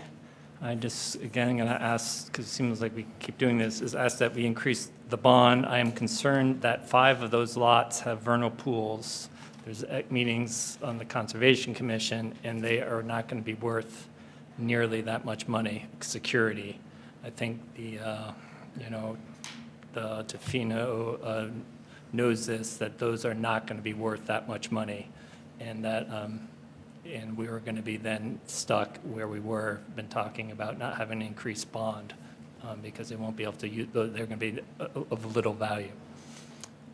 Thank you. And the other thing is there's other things beyond doing the road on that checklist that's worth, as we know, lots of money, and that's what Hopbrook and Kestrel, they have both coat, the road is done, but they still haven't been able to get it submitted to the town there's, all these other things like that that are on that punch list that the town manager gave us. Thank you. Thank you. The second, the gentleman in the blue in the back. Hello, good evening. I'm Attorney Andrew Oh, Bass. I represent please, Berkeley. sir, sit down Sorry. and then speak into the mic, because there's people at home All right, very who good. watch this. Yeah, good evening. Attorney Andrew Bass. I represent Berkheim Construction LLC. Berkheim owns 9 lots in this subdivision that's subject of this conversation. I think first of all, the lots that you're discussing as holding security that Tofino owns, those are practically unsellable, so therefore they would not constitute sufficient security for the Tofino obligations to finish this road. As it's been mentioned, there's some vernal pools and various issues, but more importantly, last week, through the land court action, Tofino encumbered everyone's lots by filing their litigation. So last week, Tofino asked the land court to grant notice of lis pendens, so no one can sell their properties anyway right now in the subdivision. So I think on that front alone, there should be an increase in the performance bond for Tofino to finish their obligations here. And if you read this letter from Michael Pill, I believe that in itself is very troubling, where he's saying that Tofino will finish the road, finish constructing the road, but he's going to leave it up to the land court to stick it to all the homeowners and hold them responsible for whatever fees they decide to incur in finishing the road. So ultimately they're saying, yeah, we're going to finish the road, and then we're going to back charge everyone that owns a home in this subdivision. It's just not right. That's not what the agreement said. That's not what Tofino agreed to with the town. By developing this subdivision, they agreed to construct all of the ways and to finish those ways. That includes the infrastructure, base coats, drainage systems, everything. So unfortunately, I think Tofino is in a position right now where they're going to have to put up more security, and that's not going to come in the form of these lots. It needs to come in the form of money. So that's really all I had to say tonight. Thank you.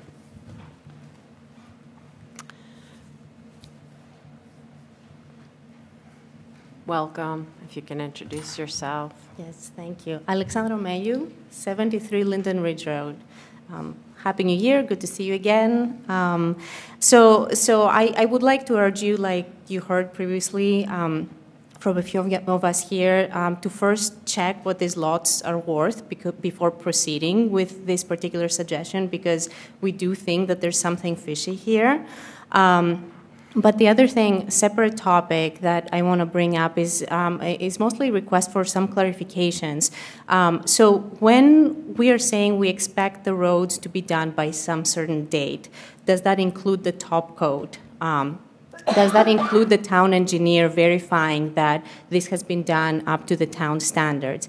Is this the time that the town, the board, you would, or whoever is responsible for this, decide whether the roads will be adopted by the town? The reason I'm asking for these clarifications is because construction is not quite finished in our neighborhood. There are some lots that haven't been constructed, and what is going to happen if roads get destroyed later on by construction trucks and so on and so forth. So I would like to understand exactly what we're agreeing to here.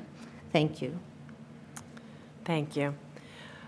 Chris, so just, there's a good point in there that, finishing construction is one thing, and then there's the whole process of the town accepting a road. They're two separate things.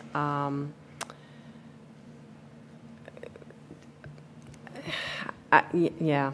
So the town council will have to accept the road. The town council goes out and does what they call laying out the road. That's what the select board used to do. They do that on the advice of the town engineer. The town engineer will inspect the road as it's being constructed, and if it's not constructed in accordance with the town standards, then the town engineer will recommend that the road not be accepted by the town. Right. And part of the cost estimate, the listing of the actual items that the town engineer did, those, that was done with Tofino. So that's sort of like the agreed things that are expected to be done.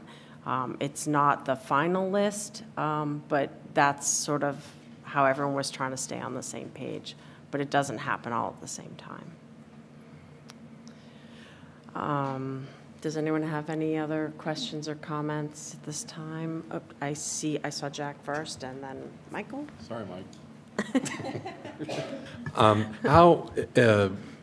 What provisions would there be in terms of monitoring the repair of the area? Is town engineer going to be called upon to approve the sections, and is that clear in the understanding of the paperwork that we're trying to communicate? I'm not party to the communications between the town engineer and the contractor, but I know the town engineer goes out and inspects these roads when they're being constructed. So if he knows that the road is being constructed, he'll go out and look at it. If he hasn't seen it, then he's not going to approve it. He needs to inspect the material as it's being put down. So is that an answer to your question?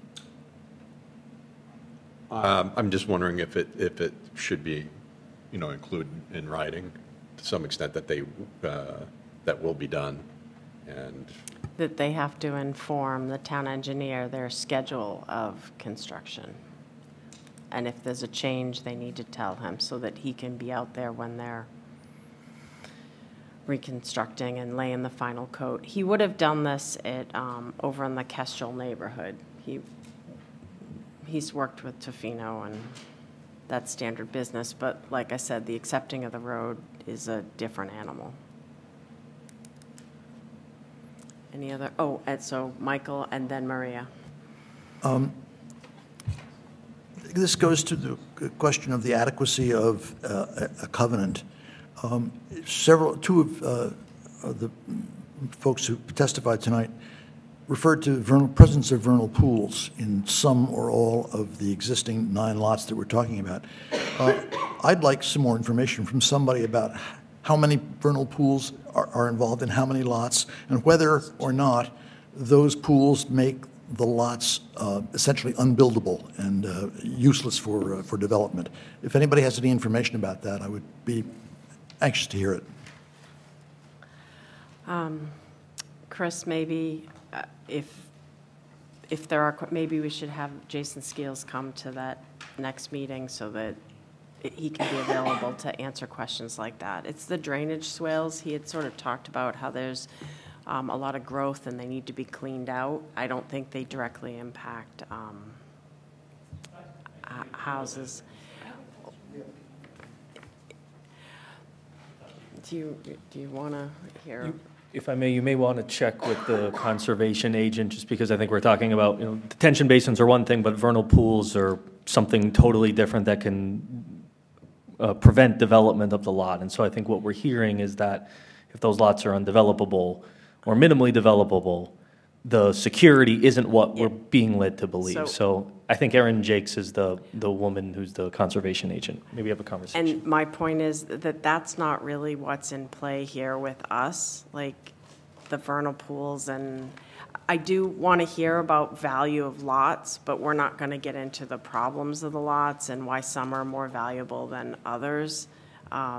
I think we just want to focus on the covenant and then hear about the value of the lots, and we want to look at the performance bond, but not get into existing problems with lots. I respectfully disagree. It seems to me that the covenant is simply a way of assuring that sufficient income, revenue exists to provide the town with the wherewithal to finish the roadways.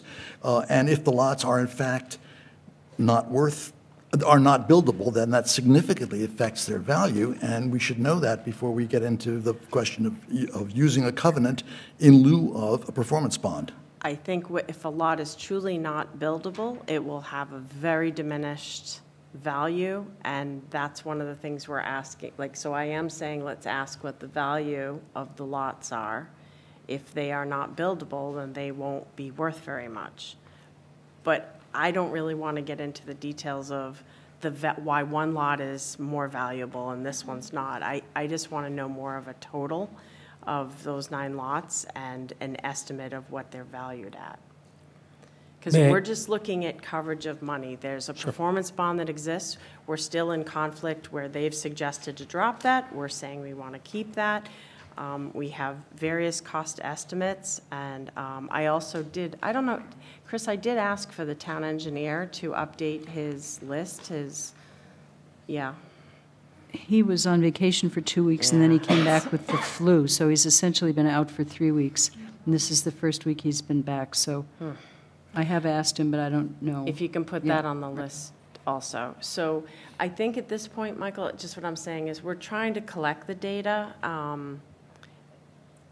I just don't think it's really helpful if the residents start coming up and detailing about problems in different lots.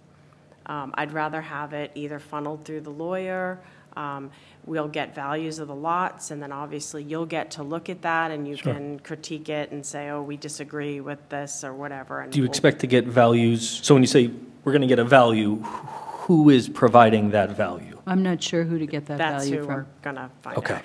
Right. Okay.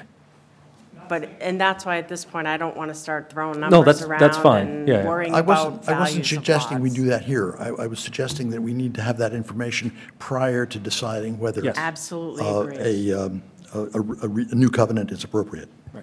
I just was not encouraging the public here to come up and start talking about values of lots because it's I not agree. helpful. We'd rather get it from other sources, and then everybody gets the information, everybody can look at it and comment on it. Sure. And you could, I see, yep, let me go here, and then if you have something else you want to come up again, yep, hold on. So Janet? So speaking of money, so I wonder if there's a way to, is Tofino's collecting all these estimates, finding out what estimates he's getting? So, you know, Jason Skeels had a very high number because of the way he had to do it. But if it's coming in at a much lower number, that'd be useful information to know if we're covered. Well, I'll get to you. So one other question I did have written here is, they say in the letter, you know, that and they said this in their previous, so it's older now, that they were seeking bids for actual work and will begin scheduling contractors. I was just wondering, are they running RFPs? You know, how are they soliciting the work? Are they just going through their connections, or were they going to go through the official bidding process? Because that gives you numbers. So I don't think they have to do anything with RFPs. I think they're just asking for bids. And I believe that they are working on getting those numbers by January 21st, which is a court date. Yes. And the court has asked for those numbers. So they are doing the bidding process, because usually it's public. Okay, so we could get numbers from that too. And then, hold on. Okay, so I see Jack and then Maria, and I'll get back to public comment. Jack? I had a question for Chris about the process. We haven't seen a new subdivision come through, last few years. So, but normally all these things would be mapped out, say the natural resources and that. So, I assume that was done, and then if there's vernal... So old. Yeah, I mean, I'm just wondering if the change in conditions, you mentioned the stormwater creating things and that, and... So delineations of any kind of wetland resource areas are only good for 3 years. So work could have been done back, a long time ago that wouldn't be relevant anymore. I know that the applicant, or excuse me, the developer has gone to the Concom recently with some lots that he's proposing to develop or sell, and I don't know what the outcome of those Concom hearings were, or which lots in particular they were about, so I can find out about that information. But normally what happens is the subdivision is created, the roadway is built, and then individual lots, as they come up for being developed, are brought to the Conservation Commission, because it wouldn't make sense to do the whole thing at once since all of this expires in 3 years. Does that answer your question? Yes.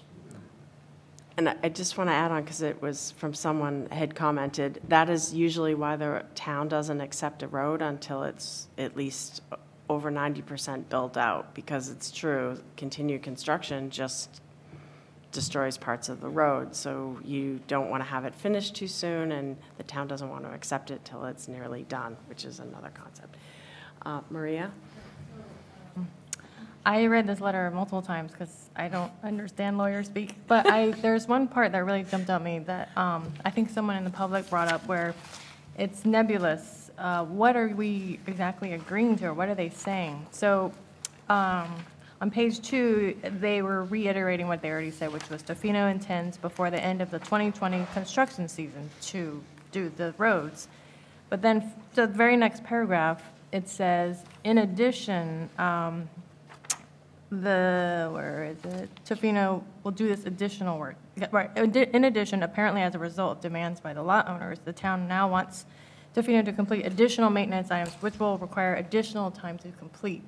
So are they now adding on, saying probably 2020, that was not including this additional request from the town, from the lot owners? So I guess I'm not clear, like, are they now saying that's not holding because it's not just about road work, it's a lot of other things. So that's one thing, just I'm still not clear exactly what they're saying. And then, right, I mean, say they do all the work, and then those 9 lots do get developed, and then the large trucks rip up the roads, we're right back where we started. So I'm not quite clear what we as a planning board want to really agree to. I guess one was the covenant, but then not lose the bond.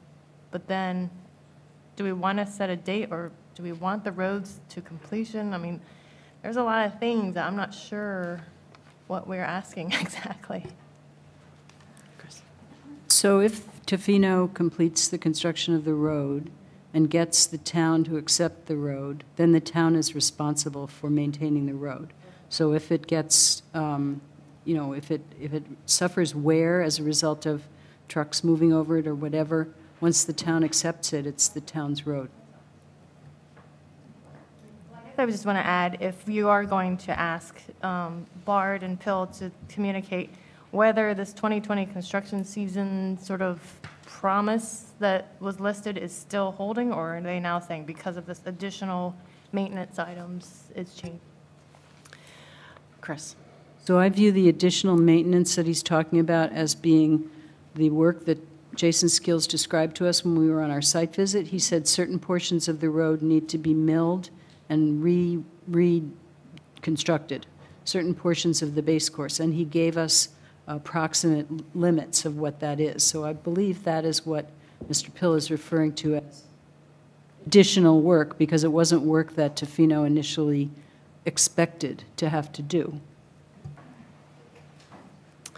It would, I don't know if Mr. Scales is comfortable with this, but on his scope of work, it would be at least helpful to me if he had another column that marked items on that is either what he considers original construction or a maintenance item.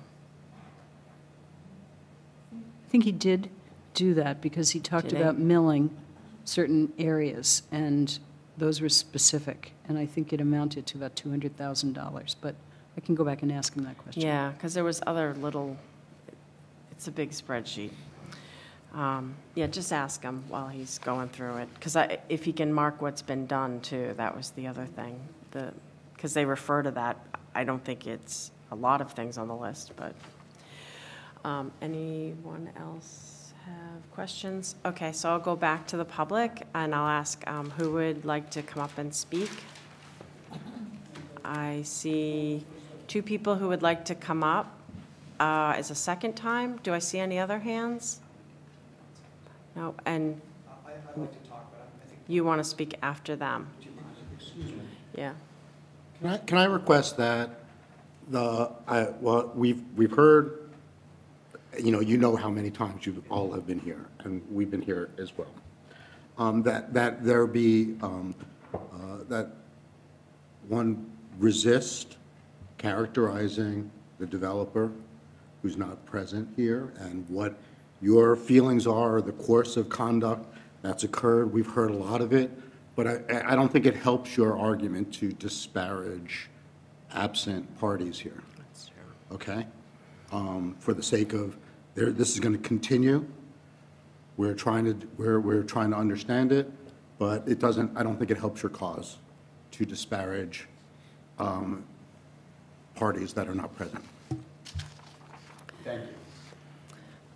Thanks. So I'm going to start to the left, and I'll, 1, and then 2, and then you. So come up, and where it's your second time, I will ask to try to keep it as brief as possible to new information.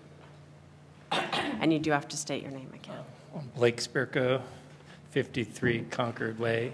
I just wanted to state that it'll be very difficult immediately to find the value of 5 of those lots because the Conservation Commission is trying to look at it now to see what's buildable, and it sounded like to me, the best I could tell, is it's going to take until the spring to figure out that how much is affected. And I'm not the expert in that, and therefore it's going to be very hard in the near term to figure out what is the value of the 5 of those lots.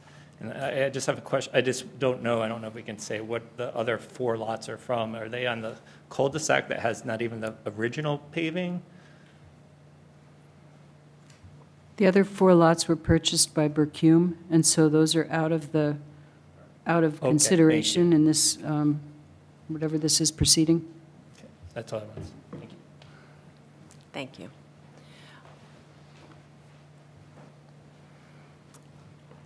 And again, speak into the mic and give your name again. Thank you very much. Attorney Andrew Bass on behalf of Bercume Construction LLC, owner of various lots in this subdivision that's in question here. I think, first of all, I do find that very troubling that Attorney Pill and Tofino are not here tonight, actually. So despite whatever disparaging comments may be coming their way, this is a very, very important matter for all of these people, and they're not here.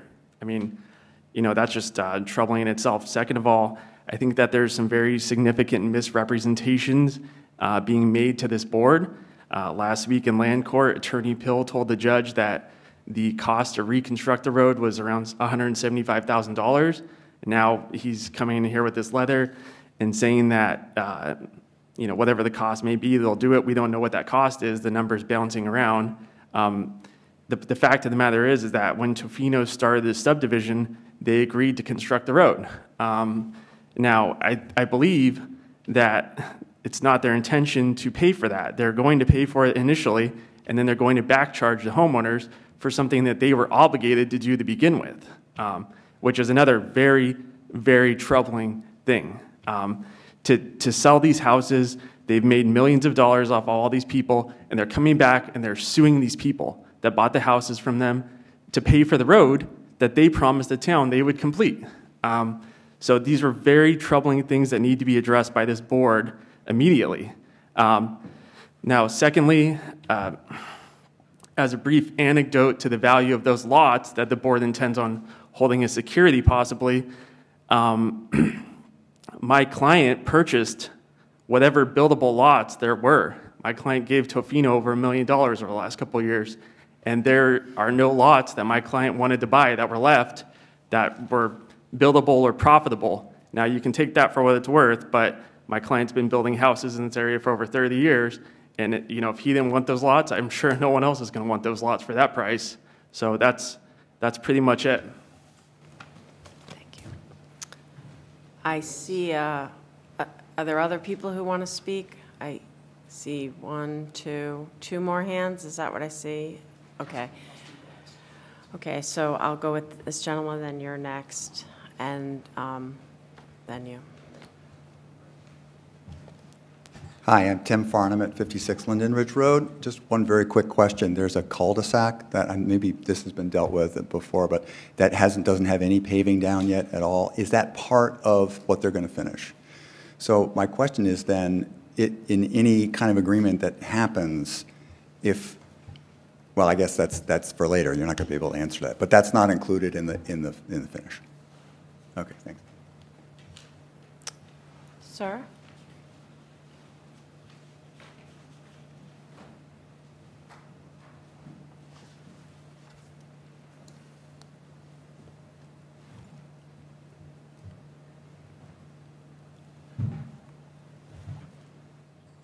My name is Angelo Mazzocco, 57 Linden Ridge Road. The last time I addressed the board, I told you guys that Ted Parker and Tofino cannot be trusted. Now, a gentleman before me said that he's going to live in the house for the rest of his life. That's not the case in my situation. I need to sell the house, excuse me, for financial and personal reasons, and this matter is jeopardizing a very important procedure. So what I would recommend, which I think would resolve many of the issues, is that the board establish a deadline when the road work is to be completed. I believe that it was mentioned beginning of 2021. I believe that's too late. They've had a great deal of time. They should be able to do the work by the middle of 2020. So if that can be accomplished, I personally would be very grateful. Thank you.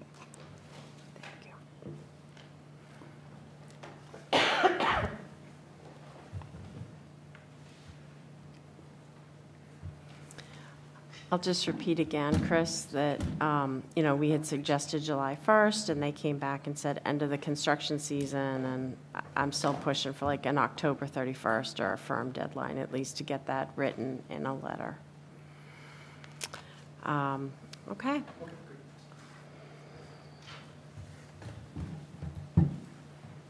All right, good evening, members of the board. My name is James Master-Alexis. I live at 35 Linden Ridge Road, and thank you for hearing us once again this evening, and to all my neighbors for hearing them as well. So there's just a couple things that I wanted to mention.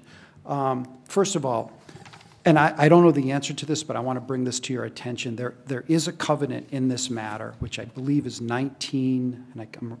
2003, I believe it is. So my question is, if a new covenant is entered into, does it replace that covenant that was in place, which said in paragraph 1, the work on the ground needs to be completed before the lots are released, which led to this whole issue when we identified that to say, well, the work isn't done and the lots were released. So my question is, and you don't have to answer it tonight, I'm not saying that, but this is a little bit complicated, that there is a covenant in place, and would this covenant that we are now entering into, would it replace that? So I just want to bring that to your attention so we don't unintentionally make a mistake.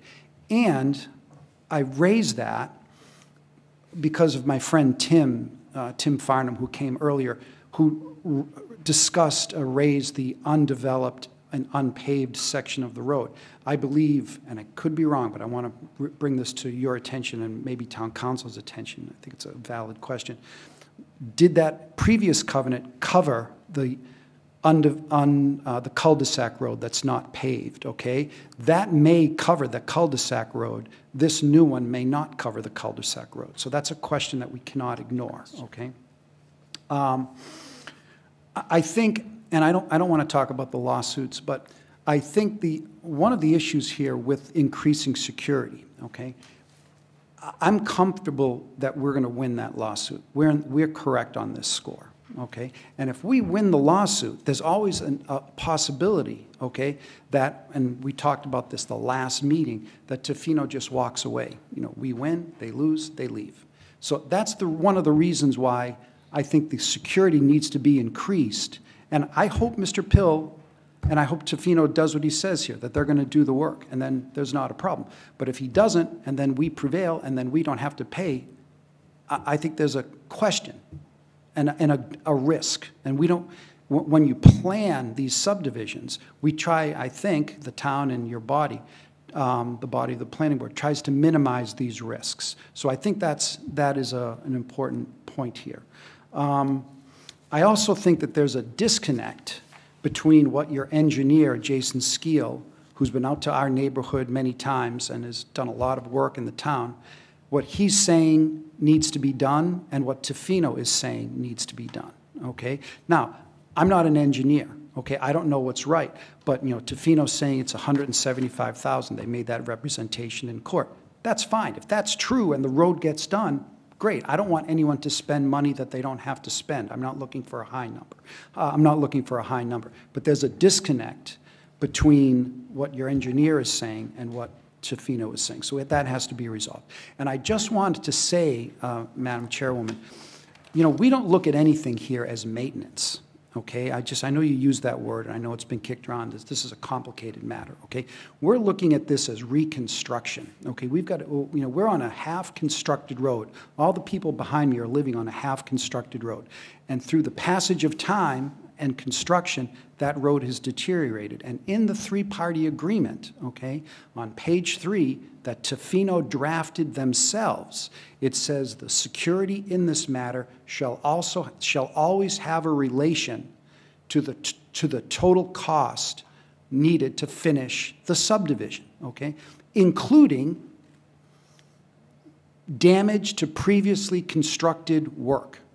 Okay, so the security needs to have a relation to the work needed to be done in the subdivision, including previous damage to previously constructed work. So the word maintenance here is convenient, but it's inaccurate. We're talking about reconstruction of damaged previously constructed work. So I think when you put those things together, increased security in this matter protects all of us. We are the town. The town is behind us. The people, you know, the Constitution, we the people. That's why we're all here in the first place. The people give the government the power to regulate us, to govern us. And you've done, and I think my friend Brian was right this evening, you did a great job on the previous building. You know, you do good work here, okay? But we're in a situation that having to reconstruct a road is a fiction. It's just a fiction that needs to stop, okay? I'm glad members of the board picked out the tone of Mr. Pill's letter. Switching gears a little bit here, the tone of Mr. Pill's letter. He punches you in the nose a little bit, and he says, oh, you put a moratorium on the building permits and this, in an ex parte hearing, meaning without us, alone. We've invited them to every meeting, and they haven't come, and they say on page 2 of their letter, in paragraph 2, it's an ex parte hearing. No, it's not. It's not ex parte. In the last paragraph, I'm glad Ms. McGowan picked this out, they're saying they're going to elect to withdraw from the agreement, the three-party agreement that has the town of Amherst and Greenfield Savings Bank. Yet they say they can withdraw. No, they can't, in my view. Okay, and you shouldn't let them, because in the three-party agreement, you know who can enforce that three-party agreement? It says right in there in the last 2 paragraphs, the planning board. If you, and I'm not saying this, I'm not saying you should do this, but if you wanted to, tonight, you could vote to call in that bond of $288,000. You could vote to do that, because it says the planning board can enforce this. And I'm not suggesting you do that, because this is a complicated matter. And when we, not me, when your town council draft this covenant, okay, I would suggest that we have some conversations before it comes back to you to say, are there things that we need to look at, like the undeveloped road, okay? Because it's a complicated matter. And I just had one other thing I wanted to say, but it just skipped out of my mind. I'm sorry.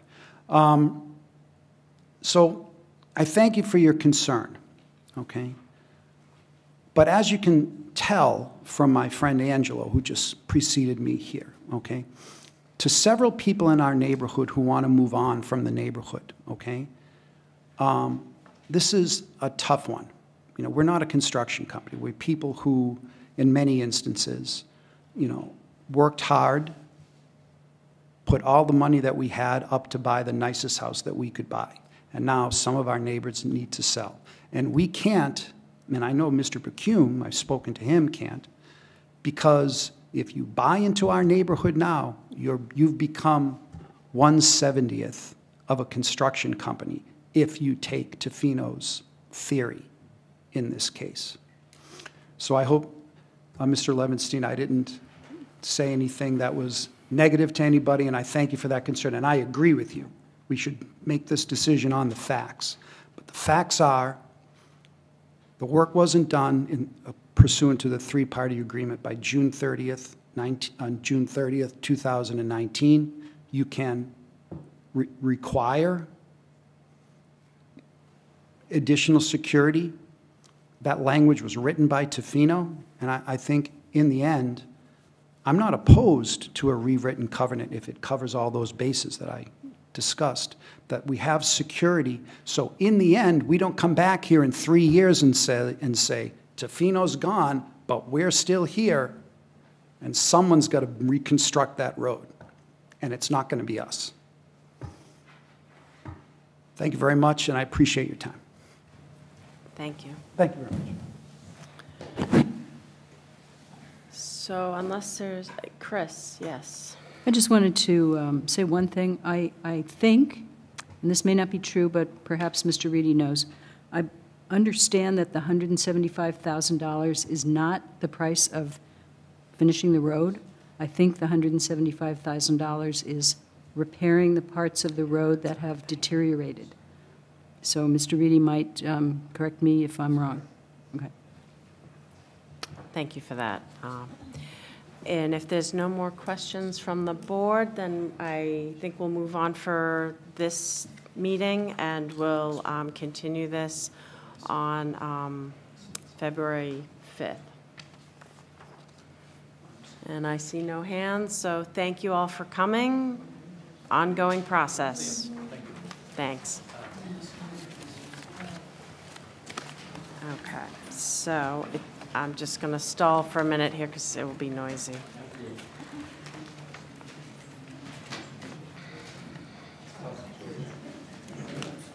Yep.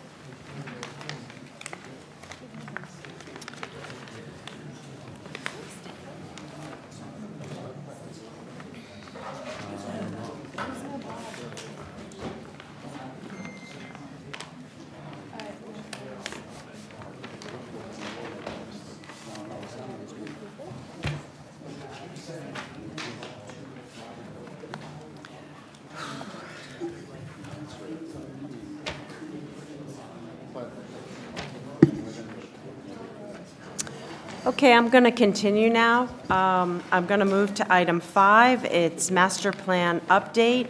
I asked the members if it would be all right if I can move item B in front of item A, which, so we would talk about the master plan for the planning board, and then we'll get into A and C, the CRC memo regarding the process involving them and town council with the master plan update. So if we move to item B, the item is vote to agree to move ahead with the master plan update. I'm going to ask Chris Bestrup to sort of update us on where we are with her and her role in guiding us as a planning board, and to, repeat about how it's part of our jurisdiction and why it's overdue and why we need to do it. And then I thought it would just be a good idea to take a vote on it, voting some kind of motion saying that we were going to begin the process of updating the master plan. And that plan, the details of that, Chris will start to elaborate on and will work on over the next month. Do you want me to start? Yeah, please. Okay. Thanks, Chris. So there have been questions raised about the timing of this update. It's certainly true that the master plan calls for updating the master plan every 5 years. And it was completed in 2010. At the year 2015, we had been through, let's see, Mr. Musanti passed away, and I took over as planning director from Jonathan Tucker, who retired. So that was a very, should we say, tumultuous time. Then we had, how many town managers? We had Mr. Zomek, we had Mr. Heckenbleckner. Heckenbleckner, we had Mr. Bockelman. So there was a lot of transition during that period. It didn't seem appropriate to try to update a master plan at that time. Then we started in the planning department putting suggestions about updating the master plan into our capital budget. Little increments, $50,000 here and there.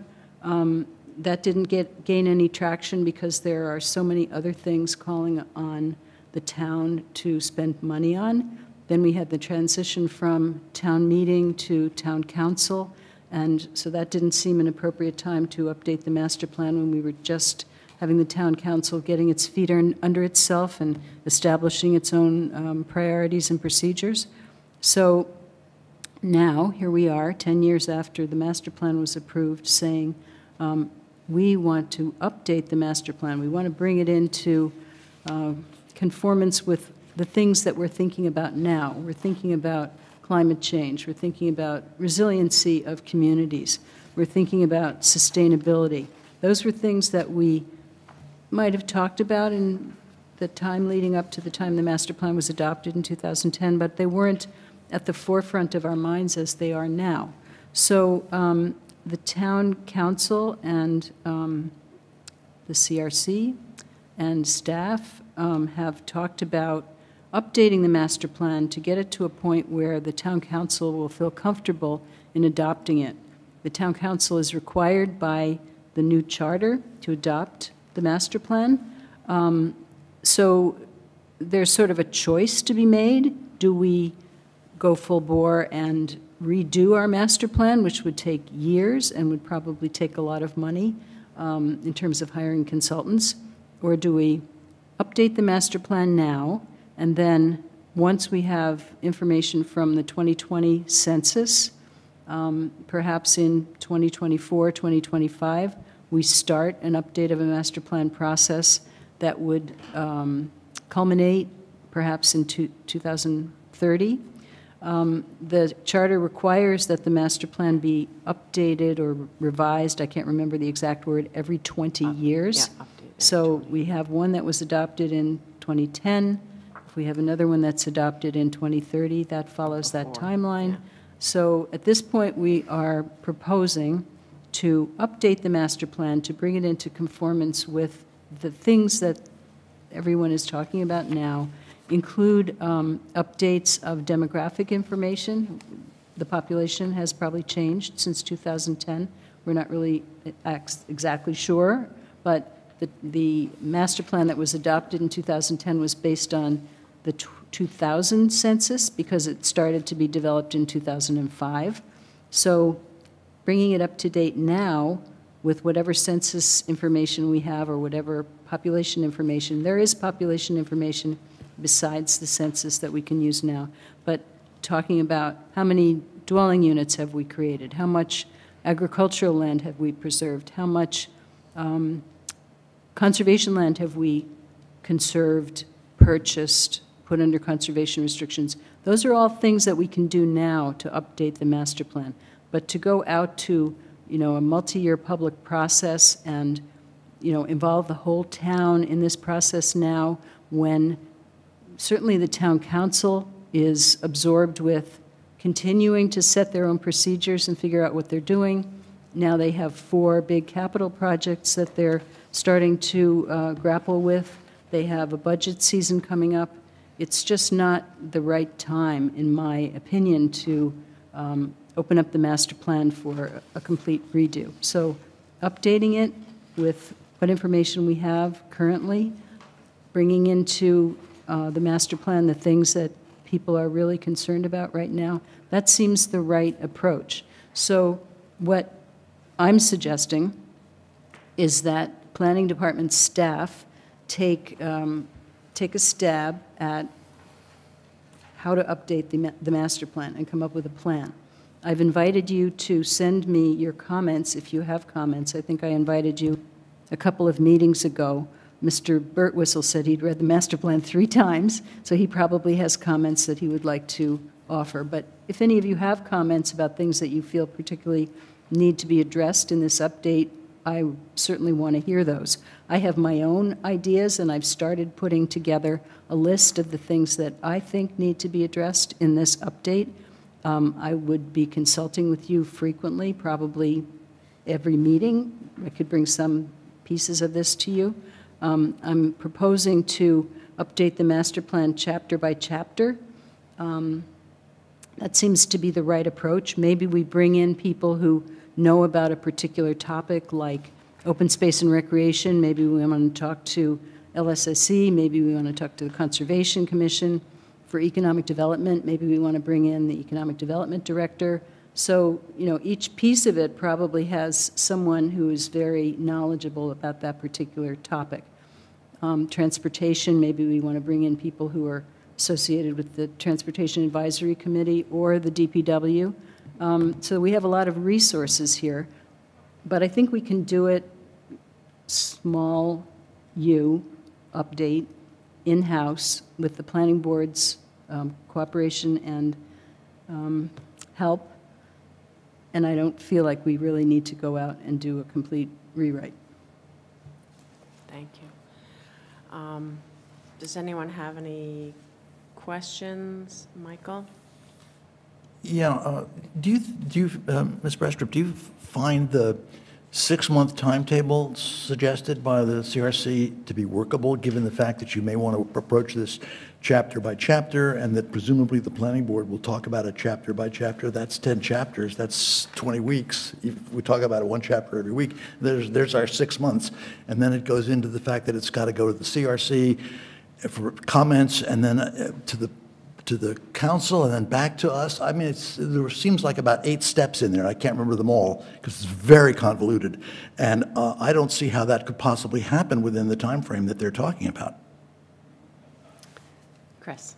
My own impression is that the 6-month timetable is really an indication from the CRC about the level of update that they want done. Priority. In other words, they don't want 18 months, 2 years, 3 years taken on making this update. They need to grapple with a lot of zoning amendments that are going to be coming at them. They want to have some basis on which to decide whether zoning amendments are appropriate or not. If they haven't adopted the master plan, they don't really have that basis. So I think what they want to do is get the master plan adopted as an updated version, and then they'll be able to grapple with zoning amendments. So I don't really think that the 6 months is workable. I think it's probably going to be more like 9 months. Maybe it's going to take us a year, like you said. Maybe we take 1 chapter a month or something like that. I don't think we can really judge that until we get into it. Some chapters are going to take a lot more work than other chapters. I think that the transportation plan that we did in 2015 did a really good job of looking at transportation issues. And I know there are things that we need to update, but I don't feel like there's a lot of work that needs to be done on that topic. In terms of land use, I think there's probably a lot that we need to do there, and that's probably going to take a long time.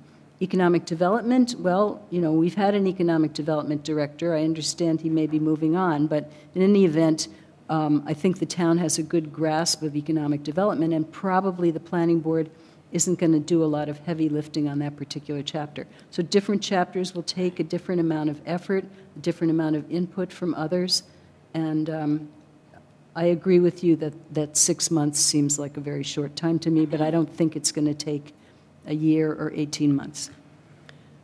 I agree with you. I think there's just a sincerity they're trying to stress that if you look, there's any bylaw changes that they have to approve, they're supposed to have the master plan approved, adopted under them. So they know that there's a lot of bylaw changes that need to happen and are going to be coming up. So I think they just really want to get the master plan updated enough that the town council feels comfortable with it, and they're willing to adopt it, knowing it's not perfect, but it's a framework. And Chris, we also talked about how as we go through this process, we will realize there are a lot of areas that are very complicated and too complicated to deal with right now. And I think we were sort of using the metaphor of like putting them in a basket on the side. And then it will be kind of good to go through this process because it will get us very organized and identify areas that need to have a lot of attention and consultants and more public process or whatever that will set us up for doing a full master plan update. So I think little u is key that you're saying, but even looking at it realistically, if you went 6 months from now, it's summertime, and that would never be the time that the town council would want us to deliver a new master plan anyways. Realistically, it is the fall at the earliest, when, you know, people are around and the town council's, you know, it's fall, ready for work. So realistically, at a minimum, it probably is 8 or 9 months. And just to remember that the CRC memo doesn't really, besides updating them, that's after we've passed it and approved it and moved it to them. So that's sort of after we've done our part. Michael, do you have? But then it has to come back to us again. Not necessarily, not if they adopt it. Ideally, they're good with it and they adopt it. Yes, you're right, they could ask for things to be changed and those changes have to come back to us. But ideally, that's why the CRC memo is important, that they're trying to find a way that their town council members are feeling updated through the entire process and sort of coming up to speed on the more intimately with the master plan. Then it's not we just bring it to them and say, hey, read it and these are the changes. So that's what the CRC memo is trying to do. How do you suppose the process of the CRCs being involved will go? It seems to me that that's complicated and problematic at the same time. What is your sense, and Ms. Brestrup's sense, of the way in which, presumably the master plan is the planning board responsibility. How is the CRC going to keep track of what we're doing or have input or whatever the verb is? How is that going to work? Well, it sort of says it in the CRC memo. I don't think it does. I think it's very, very, very vague, and it says that they want to have input. What does that mean? So if you read the memo, they want regular updates, and they're waiting. So part of it is they're waiting for us to define how we're going to update the master plan, in what process, and this is what Ms. Brestrup is sort of starting to carve out now. It's going to be chapter by chapter. We haven't got to this, but we talked about this in the zoning subcommittee and how it will funnel through that, and CRC will be, you know, probably send a representative and be listening, and then there'll be certain times where, like, we send them a final draft before we approve it, and that's when we ask for their comments. And then we address their comments, and hopefully, because we've gotten their feedback, there's no surprises, and we approve the master plan, and then they will vote to adopt it. You just said something about the zoning subcommittee being involved. Now, that's yet another layer of involvement that wasn't referred to in the memo. Because it doesn't involve them. That's our process we have to figure out. So what's going to happen is that the zoning subcommittee is going to review the changes that the planning department has suggested, and then bring those suggestions to the full board, and the full board is going to debate and discuss them, and then send them back. I mean, we're adding another layer here, which I hadn't anticipated. Given them, I understand that that's internal, but it all fits into that 6 months, which is now a year, we've decided. But whatever that time frame is, it extends the complication of the deliberation.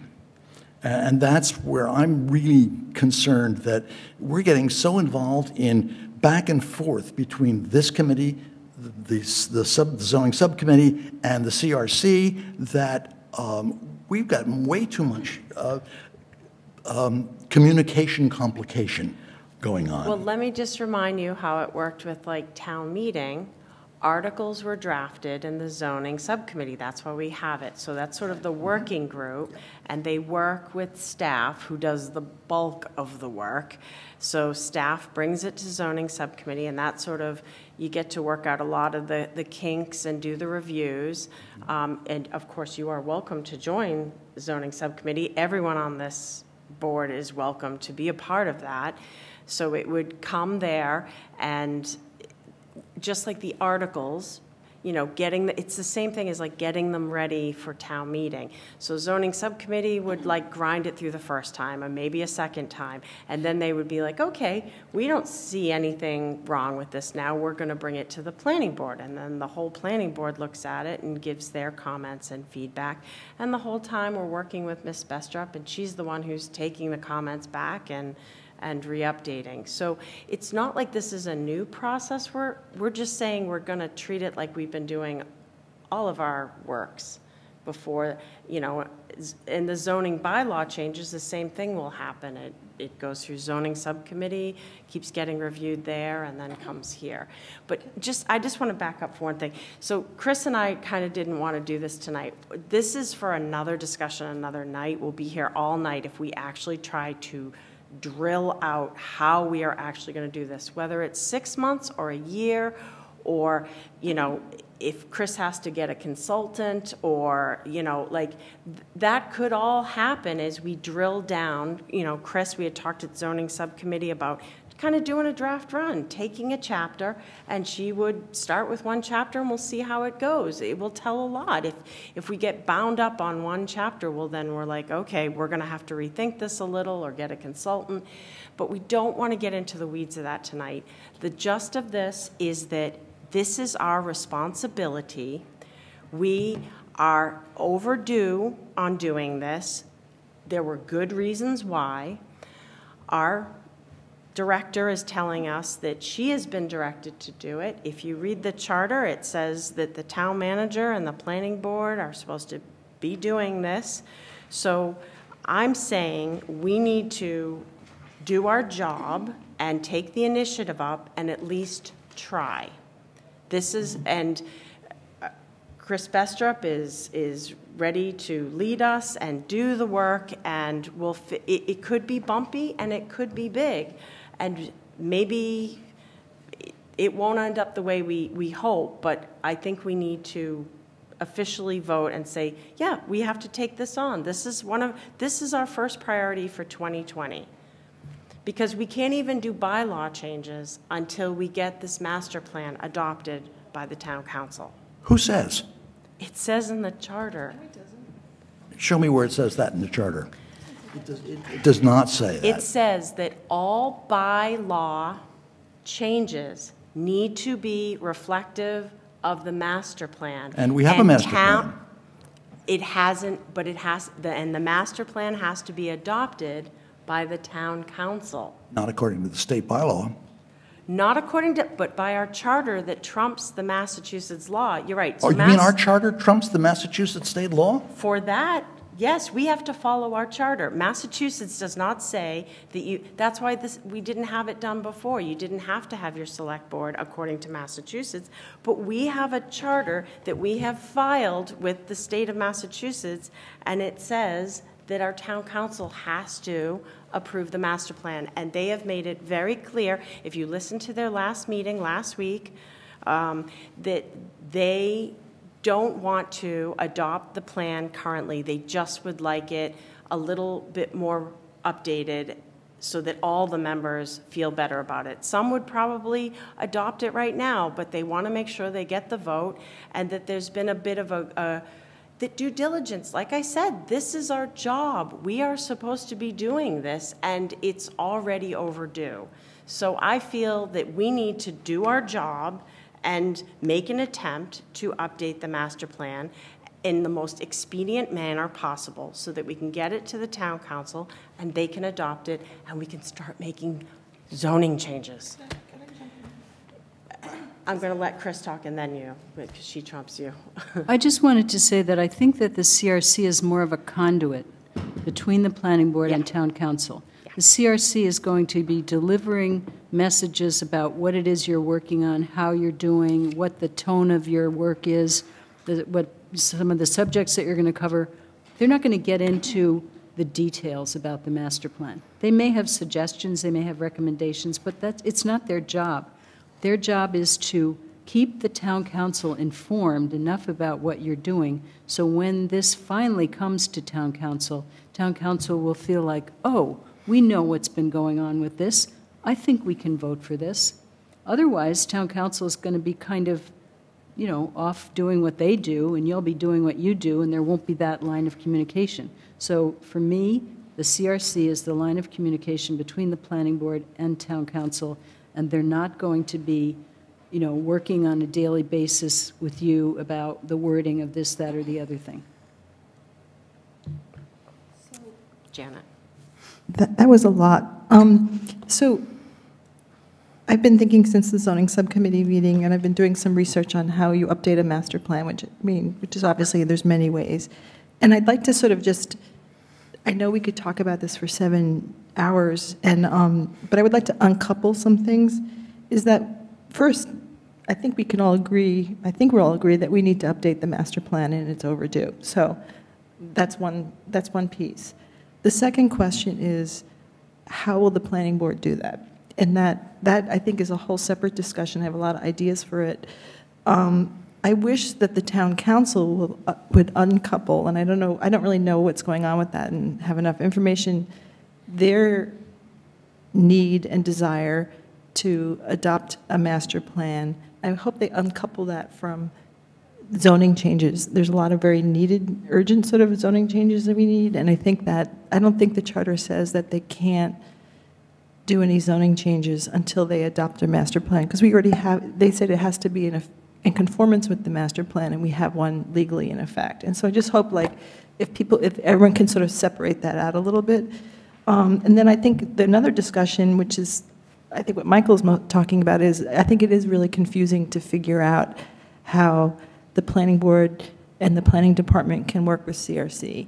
And if we're doing the master plan at every, bits of it at every planning board meeting, and does someone has to sit here and then this, and it's just, to me, it seems very chaotic and confusing, and it seems like we're not going to do a great job because our planning board meetings aren't, we're so packed. We haven't gotten to things that we tried to get to, months ago. The other thing I would like to uncouple is, I would like to take this task away from the zoning subcommittee, which has been focusing on zoning and hopefully has some expertise on it, and there's so many things that we need to work on. And so I think as a possible process thing is that we form a master plan standing committee, which we can do under our bylaws or our own regulations, and have that committee kind of form and work with Christine and look at processes and try to figure out what's a good process and bring it back to the planning board. And the good thing about having a standing committee for the master plan is it obviously doesn't have to meet every day of the week or every year, but it can do that updating process and then kind of keep monitoring and then go to the full on. And so those people will have that experience. And so I don't think I would like to uncouple this work of updating the plan from the zoning subcommittee. I think those are very separate things. So I'm just trying to, but I think maybe your first instinct was right. Let's just agree that we need to update the master plan. And the timing and the processes of the various interactions are worthy of a much longer discussion. And the CRC thing and the town council thing is confusing, but we're in a really confusing time. The other thing I want to throw in is that Rob, I'm completely forgetting his name, the housing inspector, the inspector is going to be doing a bylaw update himself. And so I think that the zoning subcommittee should focus on that work and the 40R and things that are coming down the pike pretty quickly and stick to their mission, and let's do the standing committee on the master plan and focus on that separately. So I'm sorry that was so long. Chris. So I don't think that forming a subcommittee of the planning board is a bad idea, and it could be many of the same people, all three of you who are on the zoning subcommittee. It may be a wise idea to meet at a different time to discuss the master plan. and maybe we don't want to bring master plan issues to every planning board meeting. Maybe we want to have one more meeting a month to talk about nothing but the master plan. But these are all things that can be worked out after you decide that you want to update the master plan. Do any of the other members feel up for a motion for updating the master plan? Can I ask a question that just arose from what Janet said? Did I hear you say that Rob Morrow was going to do a zoning bylaw rewrite? Somebody from Town Hall has asked him to do that, or Chris? So there are sort of two levels of a zoning bylaw rewrite. One level is all the things that have been nagging at inspection services, the building commissioner, and the planning department over the years about things that are conflicting in the zoning bylaw. You encounter it yourself. One portion of the sign bylaw says you can waive any portion of this sign bylaw. Another portion says you have to have a special permit to do X. How do you reconcile those two things? We have this discussion every time we have an oversized sign. Those are the kinds of things that really bog down the processes in Town Hall. So we need to get an understanding of that. There are portions of the bylaw that are inscrutable. You can read them 10 times and get 10 different meanings out of it. And we need to clear that up so everybody understands what the bylaw says. Many of the things that Rob Morrow will be dealing with are on that level. If it works out, he can also include the things that you've already worked on, like the supplemental dwelling unit one that you came up with and presented to town meeting that was not approved at that time, but this may be the right time to approve that. So there may be things that you've already done that we can slip in. Then the zoning subcommittee is continuing to work on zoning bylaws, and as those become ready, we can give those to Rob to fit in to his rewrite. There may be things that are too big to fit into the rewrite, and maybe those are things like inclusionary zoning, which are pretty big and very potentially controversial, so maybe we have to pull those out. Maybe we get a consultant to help us with that, and we do have some money to get a consultant to help us with zoning bylaw. So we're going to figure it out as we go along, but we acknowledge, at least we in Town Hall acknowledge, that there are many really difficult aspects of our zoning bylaw that just don't work well. And taking it as a whole, instead of taking each little piece that doesn't work well and bringing it to town council, we think that it would be better to just really try to redo the whole thing and bring that to town council. So that's our current proposal. Rob Morrow is planning to come to the February 19th planning board meeting and describe what his idea is. And of course, you're going to have to buy into it. Or I shouldn't say it that way. You will be invited to buy into it, and then you can make your decision as to whether you do or not. And he'll be a much better explainer than I am right now. But that's kind of what's going on here. You're a perfectly good explainer. Thank you very much. David. I would ask that when Mr. Morrow comes in February, that he not, I mean, I bought into the idea. I'd like the details. I've been hearing about this for 2 years. And I totally am sold on, that there are what I'm technical, just inconsistencies, glitches, things that don't work operationally or administratively. But I think that it sounds to me as if a list has been and is in the process of being created. Let's get to it instead of talk about it, getting to it. I would ask if at all possible. And then as a second, I would move that the planning board begin to figure out how to update the master plan in a circumscribed manner for presentation to the town council when it's able to be presented. And I would again sort of urge that we really be narrow in our And the terms, the categories are necessary and obvious that Mandy Jo's memo has. And she seems to, the CRC seems to have enumerated what necessary and obvious is, and just stick with that. With the caveat, the most important thing to me, it seems to be these 4 capital projects which need to be included in the master plan, and that were only, it seems, in the prior plan,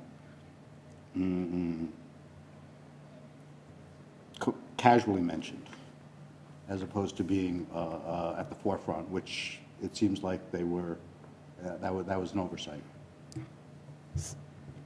So I have sort of a hope that if we work out a good process, it could go faster. And so if we figure out a good process, and going chapter by chapter might be too slow, if we deal out the chapters like decks of cards, and each, I don't know, people on this committee each take one and, work with Chris and talk to the, like if I'm doing transportation, I talk to the TAC, I could, just do the rounds.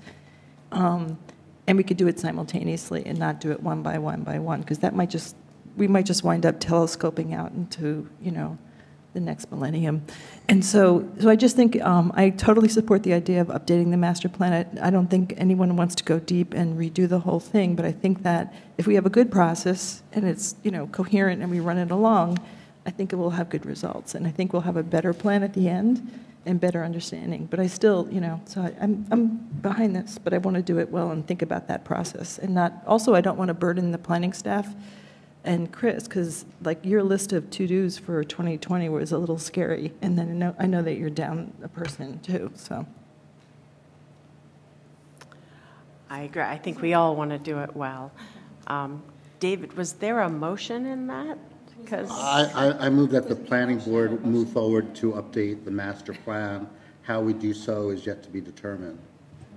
Second. Discussion, questions? All in favor? And I see unanimous. Great.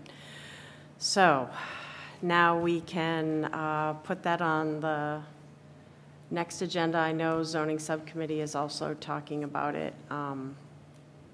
Starting to work with you, Chris, and how you want to at least start or trial or whatever. Yeah.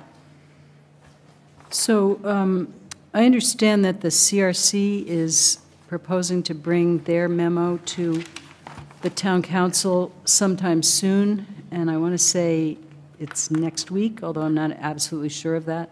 So I wondered if you wanted to talk about the CRC memo.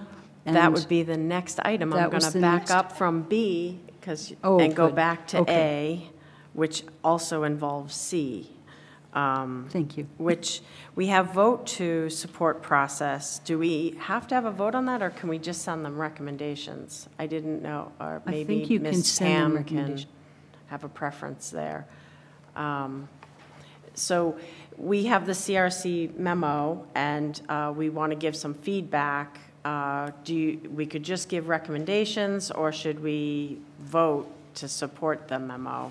I'm not sure what CRC is exactly looking for to bring to town council. I think Mr. Zomick and Ms. Haneke did want the planning board to vote to support the process. Okay. Along with recommendations. Along with recommendations. Because we could say we vote, but with these considerations. Because I think we already identified one clearly with the 6 months. We want to say we hear them, that they want this done in an expedient manner, but we're already probably looking at 8 months to a year, but they could,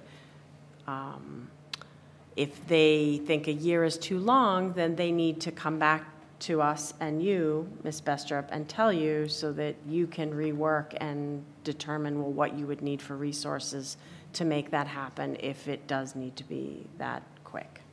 Does that make sense, Tim? Okay.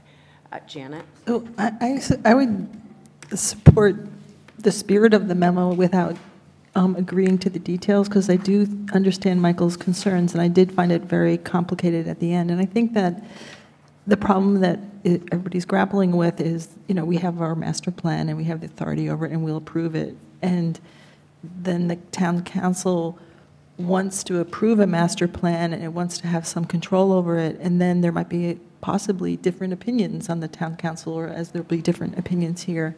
And I fear getting into a long back and forth, and then also, what if there's just disagreement? And so, we're going to update and adopt a master plan, and they could disagree with that and then adopt their own master plan. And, that's not a great end, but the charter has that confusion. And so I appreciate the spirit of trying to do it quickly, not going, the deepest dive. I appreciate trying to figure out how to collaborate and work together so there isn't that point.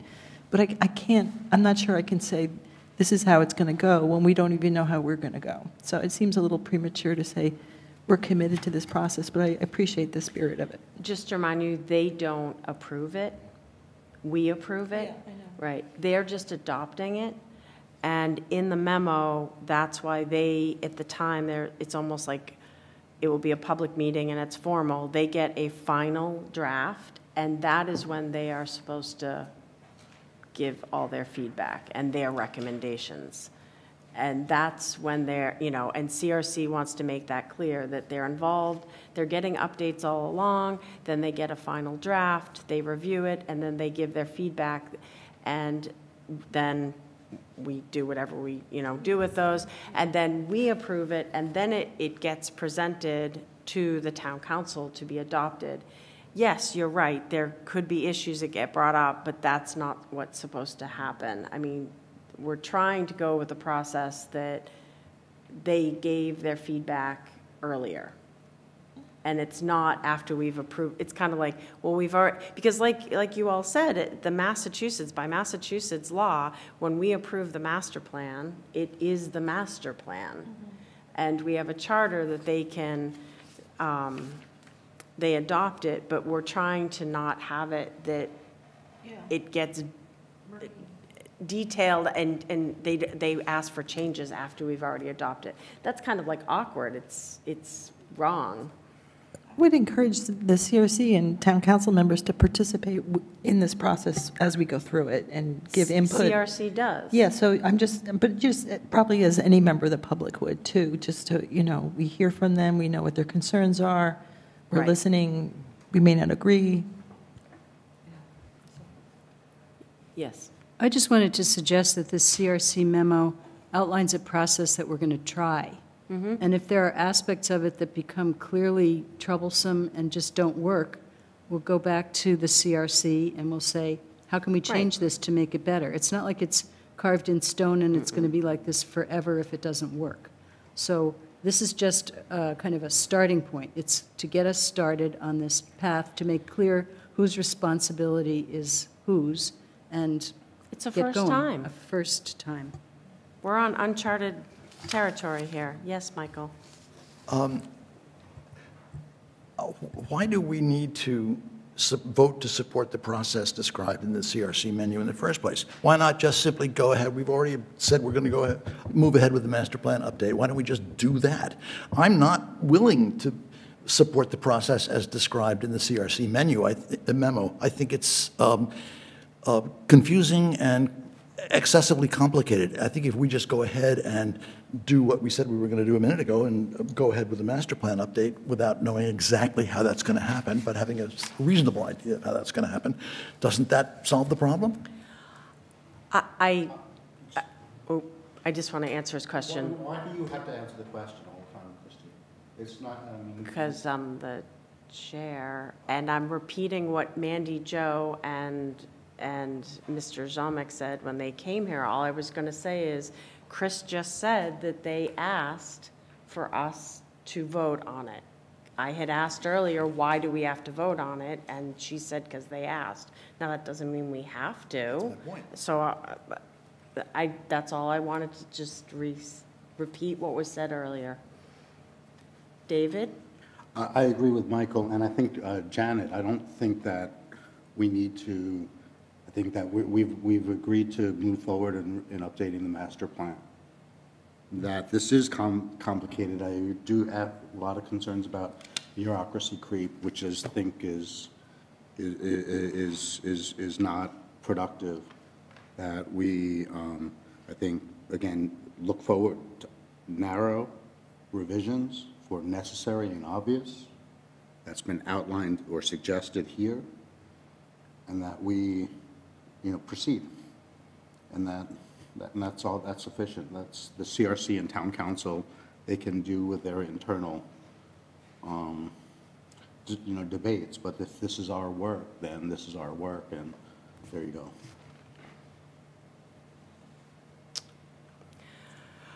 Okay, so we have a memo here that we received from CRC that they're going to send to Town Council, and I think we've been asked, we don't have to vote on it, but do we agree with the process? And if we don't, what I'm asking you all is we have to tell them at what points in this we either need clarification or it needs to be changed. They're asking us for details on how to, because we will go through our process, we will approve our plan, our master plan, but then it has to go to them to be adopted. So I think they're trying to, it's setting expectations. So if we have a problem with it, we need to be specific in where our problem is. Yes, David. I'd propose that the planning board move forward with the, looking at changes to the master plan, the currently approved master plan, to update it to reflect changes involving the form of government, the transportation plan, the complete street policy, council climate action goals, updated flood mapping, and the open space and recreation plan. Since all of these necessary and obvious changes originated outside, I believe, of the planning board, according to the charter,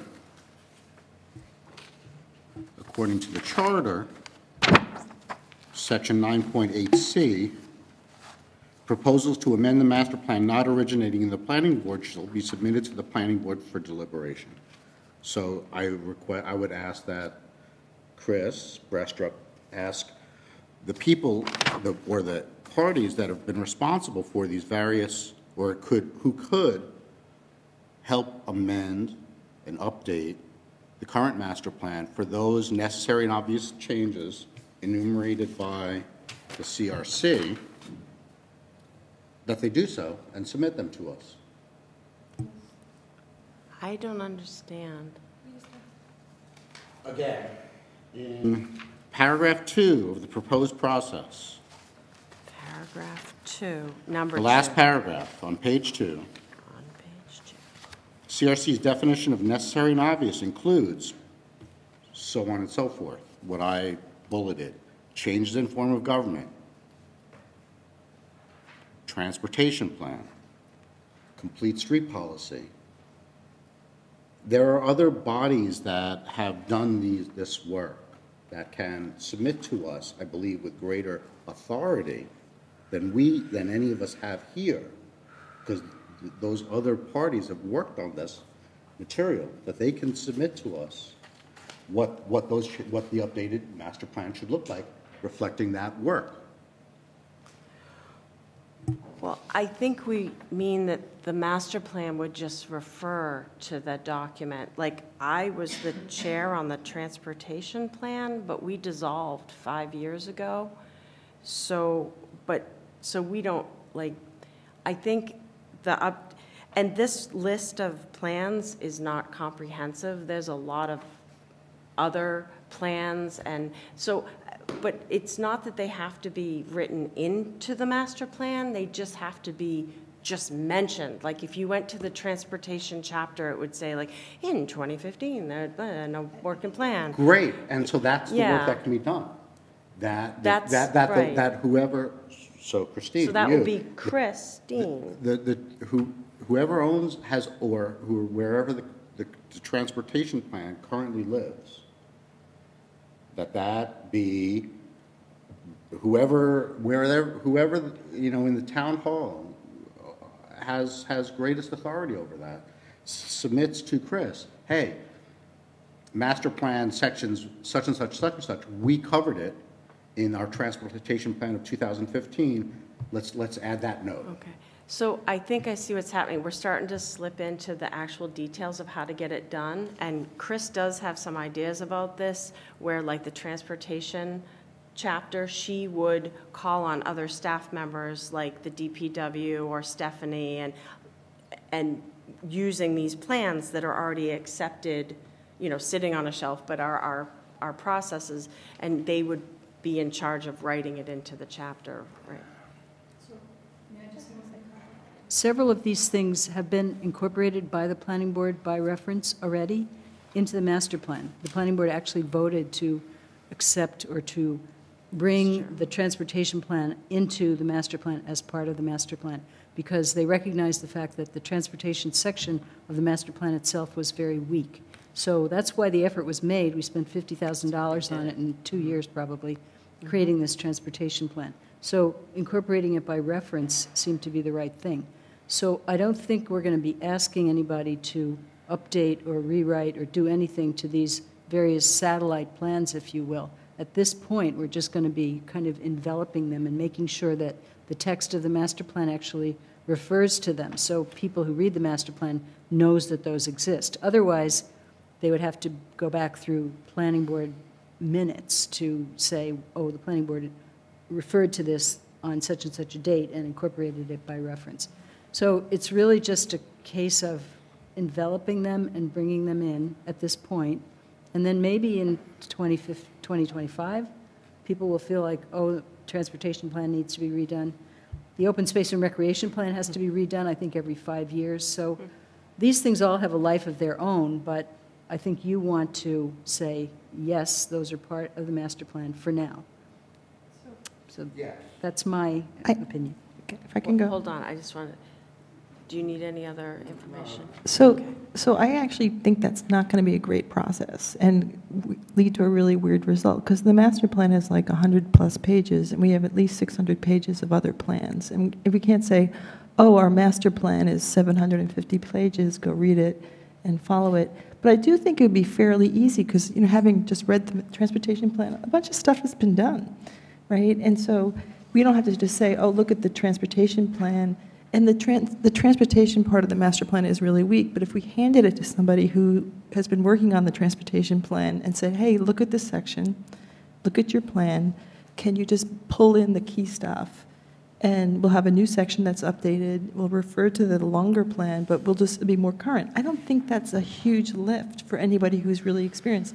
If we refer to the housing production plan and the housing market plan, plus the housing section and in the master plan, you're going to be in this like labyrinth of conflicting and unclear things. But if, having gone through those two plans, you know, a group, you could look at it and say, and talk to the housing people, like, what are the key things that we have to do, and what are the problems, and just, you know, pull it in, not pull it in 200 pages, but pull it in concepts and updating. So I actually don't think summarizing and pulling in the key stuff is going to be that hard. I think we get on a slippery slope, though. If, like, you're right, maybe transportation or the housing one is pretty easy, but Chris has a lot of reports. Like you just said, there's a lot. I think we're just trying to do an update. We're not Well, that's actually why I don't think Chris and the planning department should be harnessed with this. That's why I think we should have a committee that is coordinating that process. But a committee doesn't write it.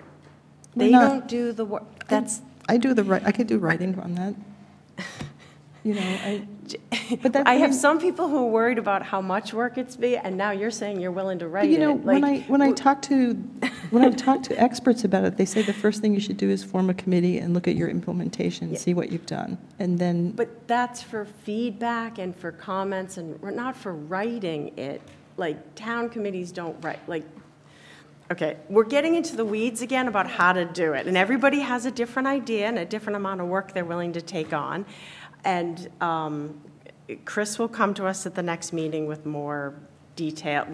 We'll be here all night if we try to figure out this plan. I'm back on the CRC memo, and I am looking for feedback, specifics on where you need it. You feel it's unclear, confusing, needs reworking.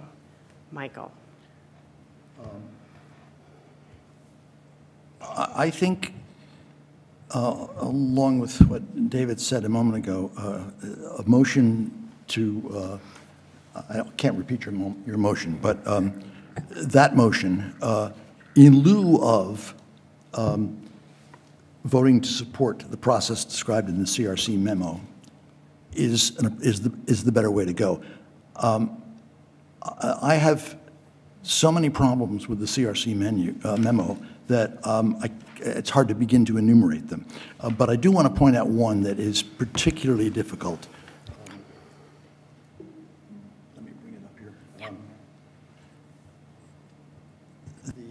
This is in the same microphone. Yes, this is in the same section that David was reading from a moment ago.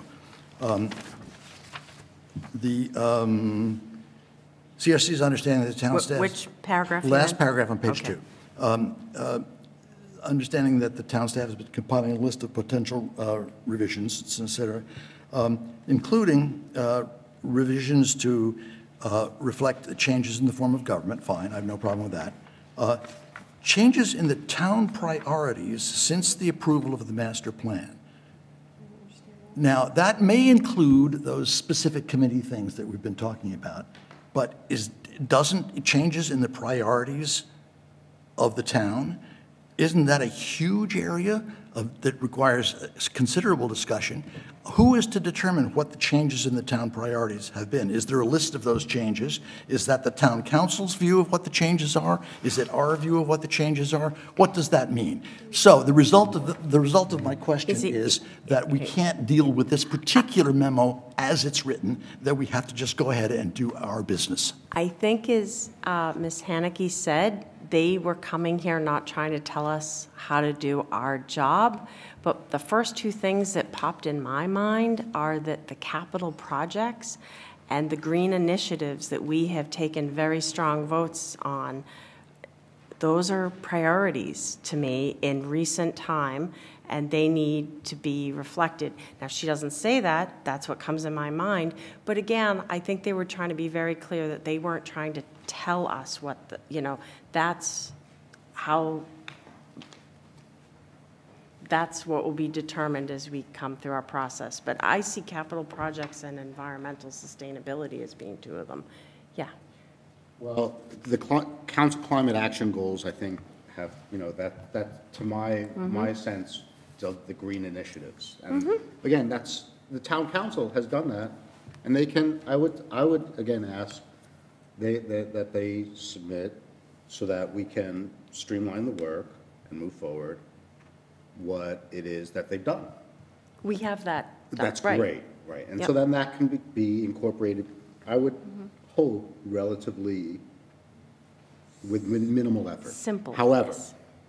I agree. I think that, and the capital projects are the most important thing in my mind that's omitted here, which is, but I agree that this is, it seems to me that there is an element of having it both ways. The CRC memo and the town council, it's the planning board's job. We don't want to prescribe for you what you're doing. However, let's create lots of, and let's create what this memo and its convolutions, and let's just start the work and present it and proceed. I don't think that we need to vote on this as written. That we've got the idea and we're moving forward, and let's get to it. Well, I think we've moved on about taking a vote. What I'm looking for is specifics to give to CRC so they can rewrite this memo so we feel good about it. It is our work, it's our master plan, but let's look at the big picture here. Our goal is to approve something that can go to the town council and be adopted. I mean, we have our basic job under the Mass law, but now that we have a charter, we have like phase 2. So that's what this memo is about. It's like you go do your phase 1 and then you give us an approved plan, and we want to be prepared and up to speed and here's our 2 cents about what we hope will come to us so we can adopt it. This is phase 2. So, Maria? So I guess trying to be productive here with feedback. I think steps 4 through 8 are literally straight from the charter. That's what's a confusing portion, but we have to do those steps of like referring back and forth. But that's literally, someone mentioned like the chicken egg thing. Unfortunately, the charter was written at a time, and there's stuff in the zoning, in the general bylaw that predated. So we have this weird back and forth from steps 4 through 8. So if you ignore that convoluted part, because we have to do those. The stuff before it is literally, it sounds to me like the CRC just wants to make sure town council isn't surprised by this final draft at the end, and suddenly we're at a scramble. Yeah. As far as the details of how we communicate that from the CRC to town council, we're gonna work through that. We've discussed this at zoning subcommittee. We're trying to figure out how do we even attack this? It's such a big, yet we're trying to make it a small task. So without getting into the weeds, I think Chris, you said it best, CRC is a conduit. They're just communicating where we are to the town council so that it's not suddenly at the end, it's a mad scramble because they don't approve it and we have to go back to base 1. So, I mean, I do agree that there is some sort of gray sort of language in that paragraph you mentioned, Michael, and I think maybe it is because they didn't want to prescribe things to us. But maybe that was too strong of a word, it's saying, you know, town priorities, because that's assuming a lot, you know, like we've agreed on what those are. So, I mean, we could comment back that we don't want strong language like that, like something's been decided already. But otherwise, if we just look at this as a general outline that we're trying to make sure town council is kept up to date so they're not just at the end scrambling. And then ignore the convoluted part from steps 4 through 8, because it's literally almost administrative. We have to have public hearings in front of people. We have to refer back and forth. So I'm curious what other parts are really confusing, and maybe we can pick those out and send them back to the CRC as comments about what's wrong with this memo or what's confusing, because I see it as just a rough outline. If they want us to approve it, or what are we doing? Vote to support. That sounds kind of vague too. We're just supporting it. We're not like saying this is written in stone. We're just saying we support your eagerness to collaborate and to work together on this. What it is, we don't know yet. We know we want to try to keep both sides informed. And yeah, this was kind of dumped on our lap that we are suddenly updating the master plan, but it sounds like it's a necessity, so it is what it is. I saw Jack's hand. Well, I just wanted to say that I agree with Marie, and I think Mike pointed out that verbiage in that particular paragraph is something that we can clearly comment on. You know, it's a loaded one there, and perhaps they can just spell it out. You know, it includes, you know, the things you talked about, the green initiative and the public projects, and you know, just make it specific. I think I saw Michael and then you, Janet. I think since by state law, the master plan is the property of the planning board, and by charter, the town council has to approve the master plan. Adopt. That we can, in good faith, make the master plan. We have been charged to update the master plan. And I think simply deciding, as we just have, to go ahead and do that, and communicating to the town council via the CRC that we are undertaking the challenge to update the master plan, and we will submit it to the town council when we're finished with it. And that is, it seems to me, is according to the way the state law is written, that is our responsibility to do that. Since the state law makes no reference to who should approve it or adopt it or whatever, after the planning board is done with it, we, I think, can reasonably go ahead in good faith and do what the council wants us to do without getting bogged down in all the bureaucracy that the CRC has suggested we get involved in. And if the CRC feels, or the council feels, that they need to be consistently and continually updated about what the planning board is doing, then they're perfectly willing to come to meetings and report to themselves, to the council, to each other, to make comments as much as they want to. But to insert these other layers of bureaucracy into the process seems totally counterproductive and wasteful of everybody's time, and I don't think we should do it. Can I just ask what you're actually saying is too intrusive? What part? Well, the fact that we have to go back and forth, and there's... There is no back and forth. What are you talking about the later numbers? Yes. Well, that's in the charter. That came exactly from the charter. That's why it's like 45 days and then... Okay, so that's their problem. That's not our problem. Well, it's still our problem because we have to follow the charter. We have to follow the charter by producing a master plan, which we will do. But we're also a part of the town council. Like, they appoint our members. That we're in that process right now. We're looking for our 7th member, and we're looking to them to select our 7th member. Like, we are a branch of them. No, we're not a branch of them at all. We're a separate body. The fact that they appoint us does not mean that we're a part of them. That's the whole separation of powers thing. You can't get into that. Our work that we approve and all the bylaws that we send to them to approval. I mean, they're like our we're part of the process. We do good work, and then we send it up to town council. Whether it be bylaw changes, roadway issues, you know, Chris could go on and on. Most of our work we have to send to town council for them to either actually approve it or in this case, adopt it.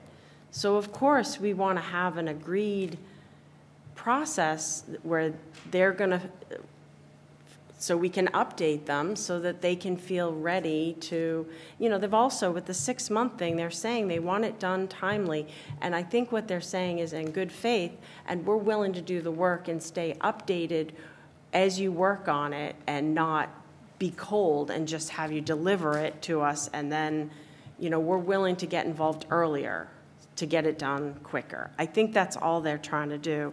And if you look at number 3 on page 3 in the middle, it says the chairs, meaning the planning board chair and the CRC chair, may determine that CRC members should be asked to attend meetings of the planning board or public hearings, or the charter required working sessions. I think this is vague speak. It's just saying, like, as the process rolls out, if it's determined that there needs to be more communication or less communication, then that will be determined. But as you do your good work, we just want to be kept up, and then we want an opportunity to give you our feedback before you actually approve it. I saw Maria's hand, and then I'll go with you. Yeah. I'm sorry, I was looking down that way. Chris, can you correct me if I'm wrong? Are steps forth rate literally just following steps in the chart? It's not like they made up this sort of back and forth where we have to have a public hearing and refer, you know, those are literally, we have to follow those. I was in that meeting, so I can clarify. Number 4 is, if you want to say, a little made up. But 5 and down is totally process. And why 4 got rewritten a couple times was because of this. We have this, like, terrible way the charter was written, how they can give feedback, like they can propose changes when they go to adopt it. But we don't want that because we'll have already approved it. And then you get in this huge, awful cycle. So that was the part that was sort of created to go, okay, hey, I think that's more what they're trying to get town council to realize, okay, the charter says that, and then we've inserted this number 4. This is where you get the opportunity to give your feedback and comment right before planning board is going to approve it, so that we don't get in a cycle.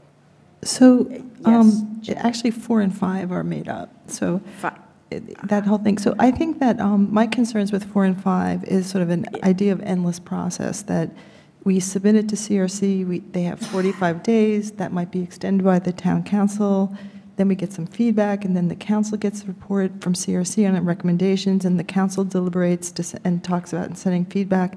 Like, to me, that looks like months. It could be months and months and months, because the town council does not speak with one voice.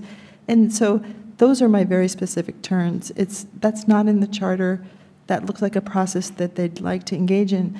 But I was actually thinking, like, I always like to fix problems. And so the CRC and the town council want to be updated. Councilors want to give feedback. One way to solve this would be have a master plan update website. And so as different sections are being considered, we can just stick it on the website. People can comment. The public can comment. Town councilors can comment. And so the update is always available and seen. And so they can keep themselves in the loop. And so maybe that's the easy way to get around 3 and 4.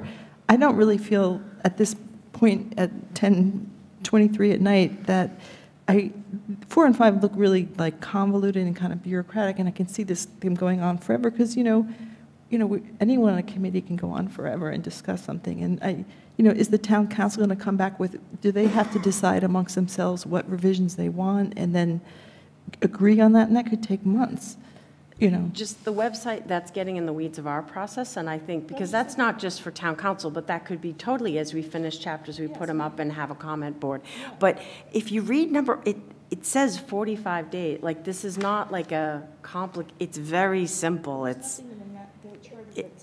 that's why they're trying to ask us, like, it shall accomplish this review within 45 days of the referral, and then... And the other critical thing, and this is what I'm counting on CRC and the town council members to be, is if it's a complicated issue, then it's not going to be tackled in the update. We're going to be finding this already as we go through it. We're going to be like, okay, this looks simple. Oh, this is not simple. Put it in the basket. Like, as soon as it gets into complicated and big rewrites, it's not being done for now. Councilors could look at provisions that aren't being changed and disagree with them. They could, but that's for them to deal with, and they have to get back within 45 days for us. We're not getting involved in their chat. That's so I think the timing question. I think 4 and 5 are creating problems with people, but I think we all want to work together and collaborate. The charter says send your revisions to us, which is what David keeps on saying. Is where's the content? Like, if the town council during this process has a very specific concern, definitely send it to us. We can do it. We can do it in real time, not at the end of the process. And but that's not here. They were waiting for us to have our process. We're talking. Yeah, but I'm just trying to say is that if you're, this is my. We haven't determined our. Christine, I'm just trying to give my specific feedback to the CRC that these 2 paragraphs seem convoluted. They can go on forever, and I think they bother a lot of people. And your suggestion was to do more feedback along the road. Okay, that's a comment we can do. There's a hand raised on this side. Yeah, and I see one on this side too. So I was going to say Jack, and then is it you? Okay, yeah, go ahead. I'm kind of baffled because when you look at necessary and obvious, it seems like almost editorial. And I just feel like we're sweating a lot of details here, making necessary and obvious changes to this update. I mean, to me, you could almost give this to an editor, technical editor somewhere, and they would get 95% of it done just folding things in at probably $10,000. I don't understand. It's not a rewrite. An update of necessary and obvious changes. And I guess I get, you mentioned, it was mentioned 3 and 4 could allow a lot of, endless loop sort of thing. But again, go back to necessary and obvious. How are you going to, talk about whether that should be a semicolon versus a comma sort of thing? It really shouldn't be that difficult. I mean, it really shouldn't, right? Necessary and obvious? Right.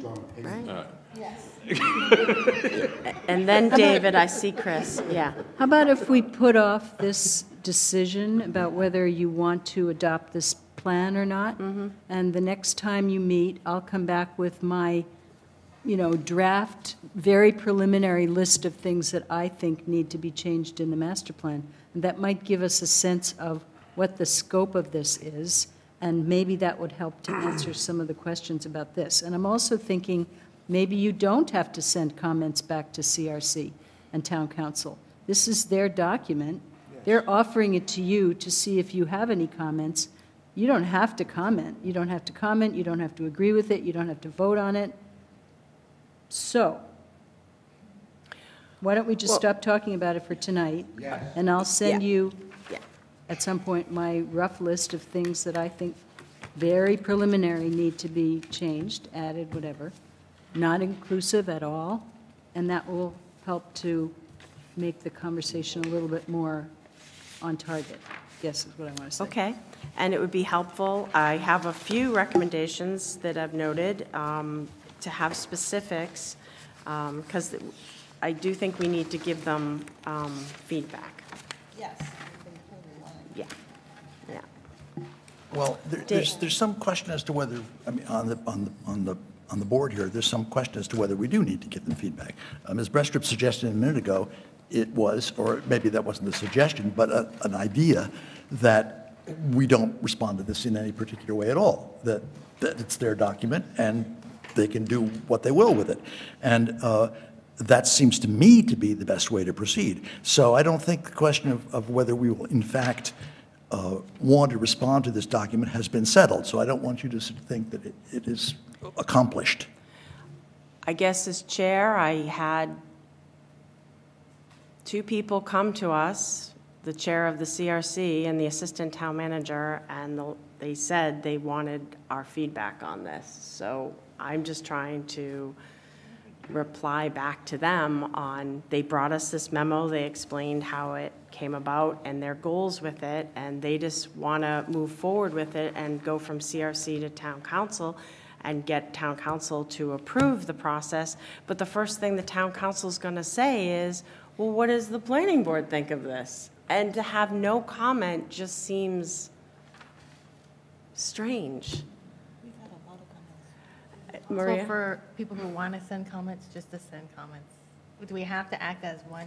No, right. I have a few that I would be willing to send forward. Yeah, we just send some comments to you, Chris? Okay. Okay. Great. Whoever wants to. Great. Yeah. Okay, that's what we'll do. And when should we send them to you by? Ms. Pam can tell you when the CRC is planning to deliver this to Town Council. I forget the date. I want to say it's the 27th of January, but I'm not sure. I'm not sure. I think it is. I just want to say that the purpose of the memo. I'm sorry. I totally want you to speak, but you do have to come up to the, you know how it works. Okay.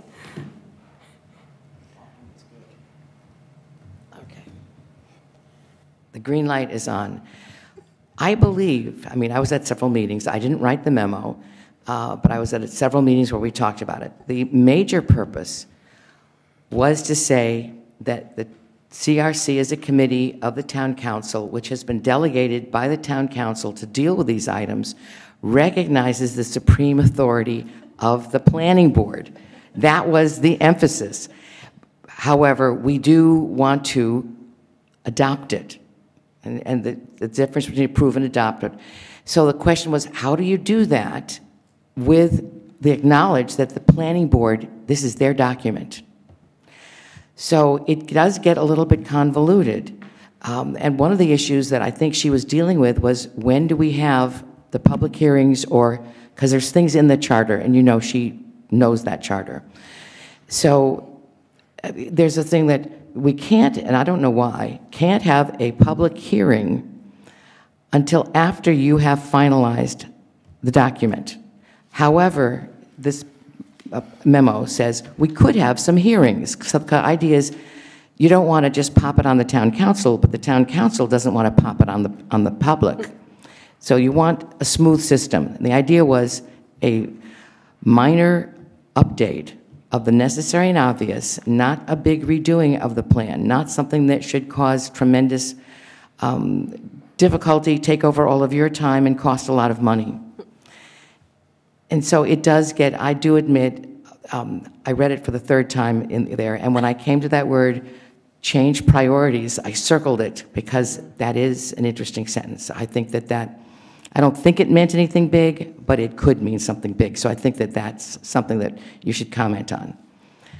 So it was, how does the town council adopt something without it going around and around forever? She was trying to cut the bureaucracy in a bureaucratic state memo, but to say that once you have, you write it, the planning board does it, it goes to CRC, who has been deputized by the council to look at these things. They go over all of it, come up with some suggestions, go back to you, and then when you have the final document, your final document, it goes to town council, and they vote it up or down. They don't vote. Well, I guess we do vote. We vote to Your it. feedback and recommendation, like speaker, at that point, that's when the town council says they have issues with things, and it comes back to us before we take a final vote. Okay, I'm not sure about that. I think it did say at some point the town council just accepts it or doesn't accept it. That's after we've approved it. Yeah, after you've approved it. Yeah. They can't vote, town council can't vote until after the planning board has taken necessary, interesting feedback and has made whatever changes they decide to make. And where does the public meeting come in? But there's this paragraph in there that says that we can't have a hearing until after you, the planning board, have voted it. But it then said, but we could have, the town council could have some forums. Isn't the point of a public hearing to possibly make changes in the document that's being considered? I would think, but I will tell you, this is clearly written in terms of what the charter says. The charter has bad writing in it, but they didn't realize this until they started to look into this. So this isn't how they want it. No. This is the way This it's is- written. That's it, just. David. I'd like to propose, in consistent with my understanding of what Chris Brestrup said, that we move on from this matter, that there's been a lot of discussion here, that including some feedback for the CRC memo, and that there's other business that we have to address tonight, and that we move on. Let's move on, and we'll get you comments by Friday. No, and thank you, Ms. Pam. Yeah, luckily, there's not too much more we have to deal with here. So if we move to zoning subcommittee, item 7A, I'm pleased to announce that we took elections at zoning subcommittee, and Maria has been voted as the chair, and Janet is the vice chair. So I am turning to Maria to give a report. This will be short and sweet. We already discussed most of it because we spent most of the time discussing what we were just discussing. Although one person did show up from Backyard ADUs, literally his website is backyardadus.com, and he has these great units that can go in backyards as accessory detached dwellings, and they're like $200 a square foot and less. You should look into it, and I'm going to keep communicating with him and learn from him on lessons learned after he's built a few of them. How big are they? Between 500 and 700 square feet. So they're great infill sort of housing opportunities, but otherwise, yeah, all we did was do exactly what we were just doing. So. Sounds like fun. So could I just add a little piece? So we did all that, and I really want the zoning subcommittee, we've been doing hard work, and previous zoning subcommittees and planning boards have done work on zoning amendments that we think are important, and I would love, and I was very disturbed after that meeting that we're not going to continue working on it, and the council's not going to look at zoning. It looks like it could be a year, and so it'll be almost 2 or 3 years before we've had any zoning changes, and I don't understand the reason for that. And so I just want to highlight that as an issue, and I'd like to talk about it more in the zoning subcommittee, but I really feel like there's things that we think are important, and we can just move them up to the town council, and they can sit there. And we can continue the work that we do, and work with Mr. Mora and things like that, but I just didn't want to just have all that work sidelined and we all sit there stagnantly, and that's why I'm suggesting. So that was a piece that I really was just to put it in people's heads, but not to discuss, right? Jack? Oh, That's Mike, actually. Oh. I was just going to say, I do like Janet's idea about not encumbering the zoning subcommittee with the master plan and having, like ad hoc groups of us, attacking different chapters. But again, this is, in Chris's, you have been saying it, Chris is going to do most of the heavy lifting. So then, but I guess we want to help. We want to help, and I guess, we just have to get some our initial comments to you. So that's, the first step. I think we promised that to you anyway. So now you've decided you want to move ahead with it, so now I'm going to start moving ahead with my work. And I'll bring it to you as I have it ready. And we can talk about this again on the January 29th. Great. Michael? Two things. Now, if Chris is going to start bringing us things, is the us the zoning subcommittee, or is the us the planning board, or is the us a new committee that we're going to create to deal with this with this particular issue, as was suggested a minute ago? We're going into process again. Well, but if initially, I could bring it to you, all of you. And then when you feel overburdened by it and you want to direct it to a subcommittee, you can create the subcommittee at that time. But you don't have to do it right now. Sounds good. Okay. Nice. And you had a second thing?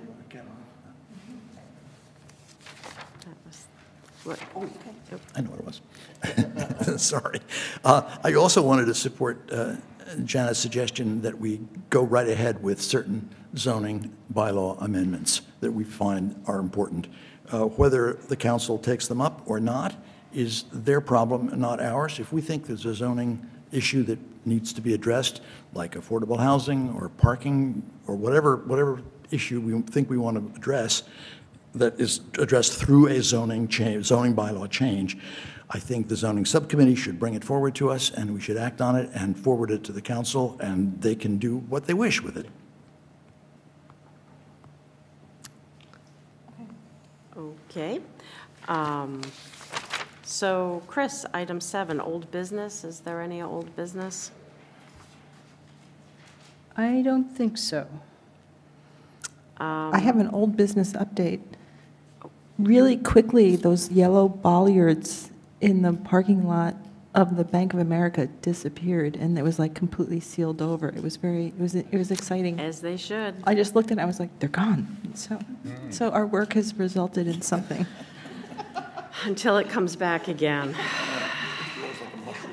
Yeah. New business, item 8, number A, Chris, that's the Chapter 61A withdrawal request, property of the, I don't even know how you say that, Sala? So this topic is being discussed internally in Town Hall, and we plan to bring it back to you on January 29th. Great. What's the discussion? Whether to purchase whether to exercise the right of first refusal? Well, I think that's always an option for the town to consider, so. Excuse me. If that's a town council decision, it's presented to the planning board, what's the reason for that? It's presented to both the planning board and the Conservation Commission, and the planning board can make a recommendation to town council as to whether you think the property is worth the town going after, trying to purchase it, or not. And you base that on various criteria. So I can send, actually I should have sent this with the packet, which I didn't think about. I will send you more information on Chapter 61 and what the options are and why you might consider certain properties to be worthwhile to acquire for the town. and then we'll have a better discussion about this on the 29th. Janet? Could we have information about the farmland and the quality of soils and all that kind of stuff? Is it some information about this? If we're going to make a recommendation, I'd like to know more about the farm itself. I can ask for that. I can't have what should I say? I can't order to have the soils tested, but if there's material available, I will obtain it for you. Jack? Confession here, I was involved for some of this also due diligence, mostly in Hadley though. But yeah, so the property has been reviewed and cleaned up. There were some solid waste issues there, but that was about it. So it's just personal knowledge. Okay. That's different from whether the soils are suitable for farming. Right. So that's a different question, right?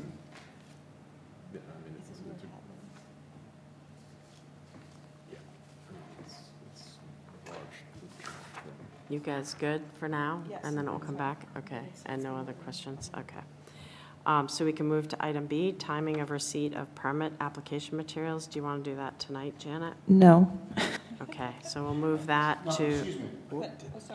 No, I had proposed, I'd like to propose that, for consideration, specifically that the planning board require materials that are scheduled for a meeting to be submitted prior to the publication of its agenda. So that's prior to Friday, the Friday before the Wednesday for a meeting. And then any materials submitted after that, relating to that, we can table or continue the meeting at our discretion. I'd like that concrete proposal for our consideration whenever we get to it.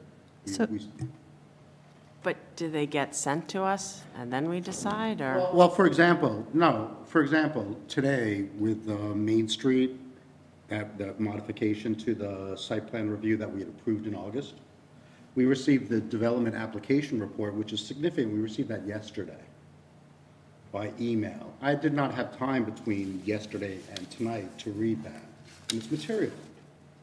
And so they can present, the applicant can present what they want to, but we should not be pressured. We should be, to render a decision when there has been material that has not been included in our packet.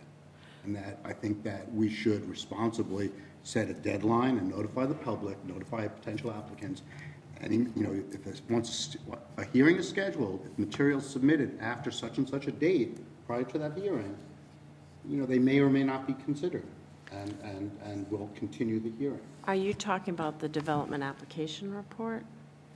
That was the example. That's what came, because that's an internal, so we have to be clear whether we're just talking about submitted materials from the applicant or stuff that's coming from in-house from Ms. Bestrup. So I have to apologize that came so late. I've been very, very busy lately, and I just didn't have time to do it. But I understand your point, and at any time, I feel, what should I say, obligated to send you materials as they become available.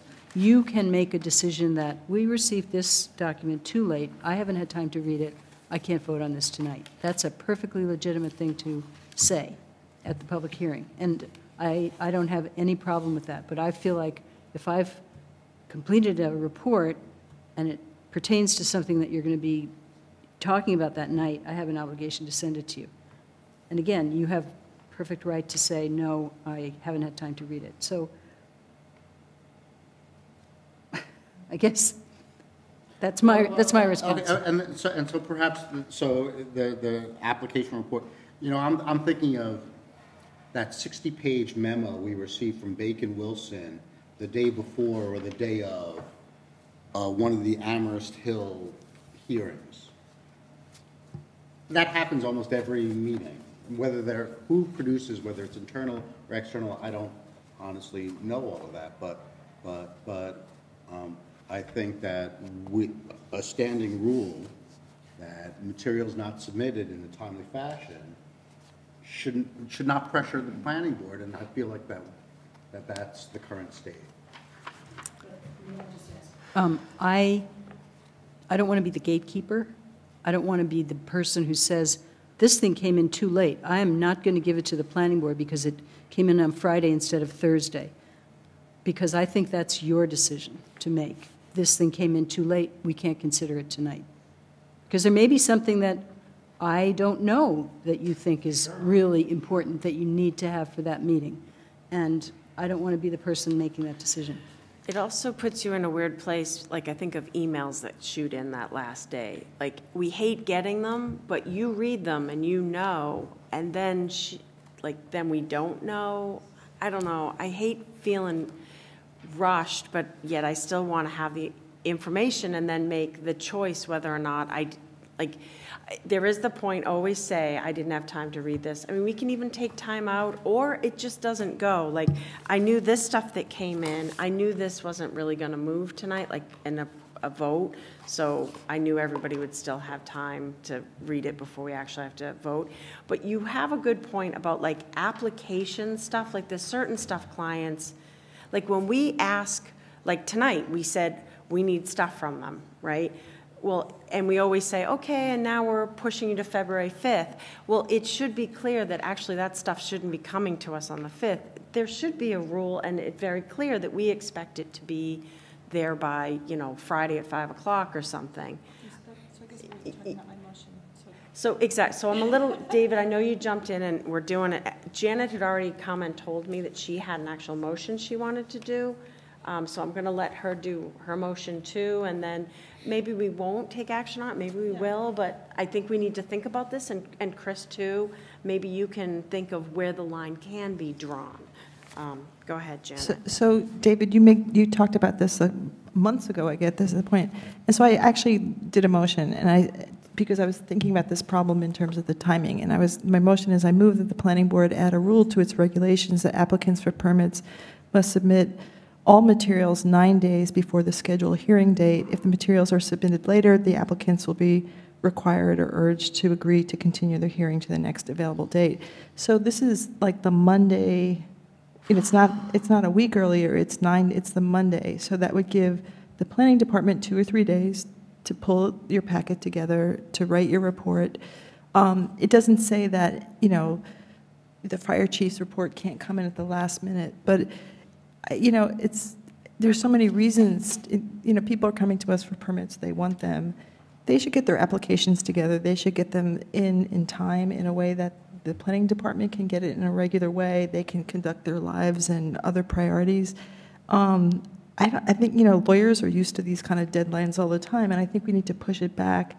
And I would, if we got our packet sent out on Wednesday, I could, either deliver it, or we'd have like a week to look at stuff, and we wouldn't have this barrage of emails coming in and information, because I can't think about it and digest stuff and put it all together without time. And I think that maybe we could try that for 6 months and see if we can get better practice in the community and for ourselves and less chaos. I also think we'll spend less time at hearings and have fewer hearings if we have more materials earlier and more complete applications, because we always ask for more stuff, but we don't have to get it, weeks and weeks, at the last minute. I'll second that motion. Discussion? Can you send me that in writing? Me? What's the Conservation Commission? I know that they have more strict submittal guide, and anybody know what those are? No, but I can find out. I would think we'd want to parallel that. To some extent. I agree, and I just, I think Janet said 9 days. I just wanted to ask Chris, how do you think that's too far out? Would that even work? So if we meet on Wednesdays, it's like a week and a half before. I think it is too far out, and I think it's very, the whole process is very fluid and very flexible, and sometimes when someone really wants to get something done quickly, like Mr. Robleski tonight, he absolutely begged to be able to have his public hearing on January 15th. That was very important to him. I don't know what his reasons for that were, but we pushed to have the hearing on January 15th. He didn't submit his material until December 20th, so, you know, that was only like 3 weeks that we had, and it was Christmas time and New Year's in between. So, we didn't have time to examine the application, talk to Mr. Mora, think carefully about whether the special permit was needed or not. There's a lot of communication that goes on. You know, ideally, we have at least a month between the time of submission and the time of the planning board public hearing. But even so, we have a long list of other things that we're working on that have nothing to do with the planning board, that we have to fit the planning board in with all these other things. So we try to do things as much, as quickly as we can and fit it into whatever else we're doing. You're prioritizing many layers. Yes, you could say that. So having a strict rule of having everything submitted 9 days in advance, that...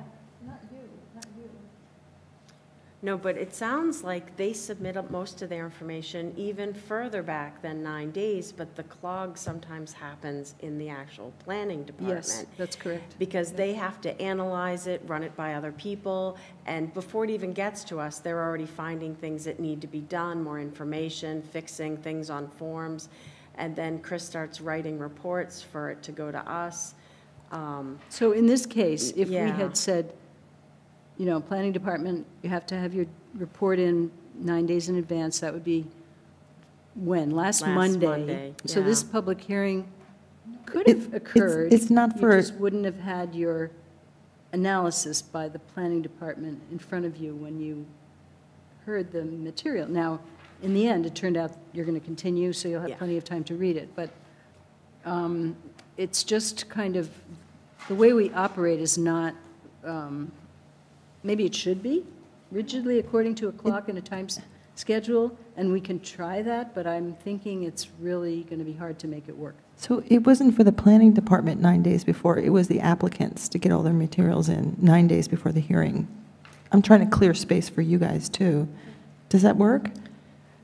We could try that, but sometimes we find that through our analysis, oh, they didn't submit their management plan.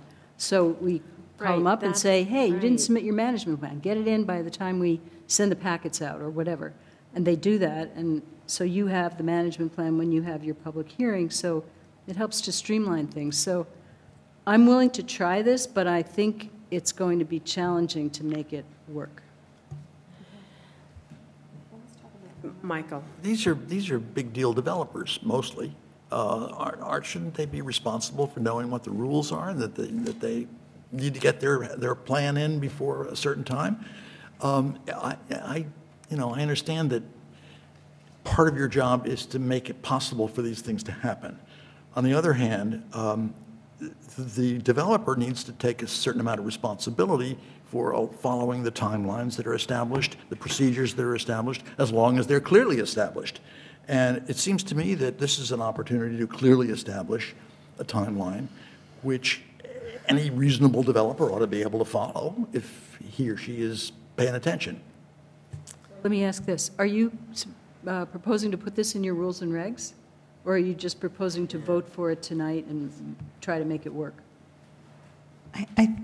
I was proposing it as a change to the rules and regs, but I think that, I don't think we're ready to vote on it tonight. I think we want to think about it more. I'd love to think about it when I have some sleep. I'm glad you said that, because I was going to say I'm not comfortable with voting on this right now, because my main concern is, yeah, our own comfortableness and getting the information in a timely and adequate manner, but I don't want to put a burden on Ms. Bestrup. She's got enough on her plate right now. I think that's why we're here at 11 o'clock at night. And what I'm hearing is they submit their information, and then it's in there, and you're grinding it out as fast as you can, balancing many things, and coming back to the developers and saying, oh, and we need this, and we need this. You need to change this. I just talked to Rob Moore. You need this.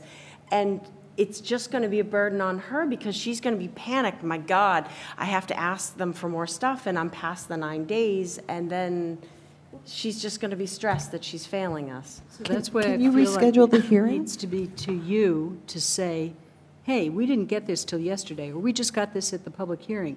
We can't deal with this now. We haven't had a time to think about it. So that's what I would prefer, is if the planning board hear said you. clearly, I need this more in advance so I can read it over the weekend or whatever it is you have, and not have us be the gatekeepers, because there are times when things absolutely need to get to you immediately. My conversation with Joel Bard this afternoon, that was a new thing. So there's always stuff coming in at the last minute. So how about we think about it, but especially you, Chris, in your quiet moments, we're looking for things that help you. I think that's where this is coming from with David and Janet. Like, yeah, we're trying to help ourselves, but we want to help you, and if you can come up with something that would streamline this to make it better for you and Pam and the rest of your department, then we'd love to hear it. Does that sound okay for tonight, everybody? Okay. Yeah, Jack. I have to go back to the Salsa thing. I did not look at that property. It's on the wrong side of 116. I just want to say I know nothing about it. Oh, so we can All be right. dirty as hell. You don't know. All right. Thank you. Good clarification. It could be a super fun site. He did. Good. Okay. Clarify. Yep. Okay. Great. Thank you. And we, I think, handled item 8, number C.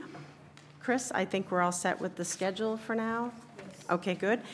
Topics not anticipated. Is there any other new business? Okay. Great. Number 9, Form A&R subdivision applications. Yes, we do have a Form A. Oh, God. I don't think it's complicated, and I think you sort of know all about it already.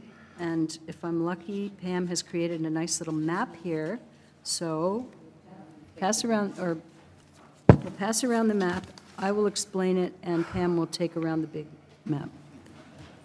Janet? Sorry.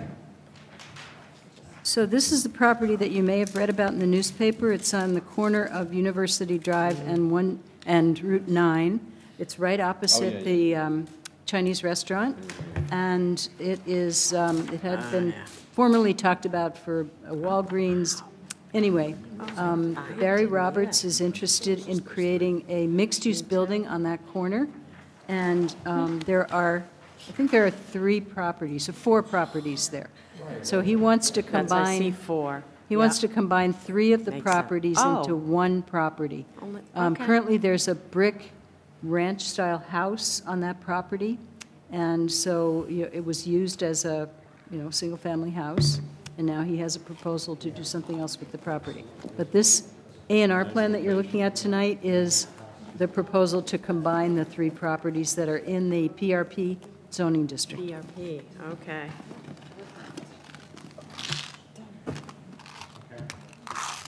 This project is coming before the Zoning Board of Appeals on January 23rd.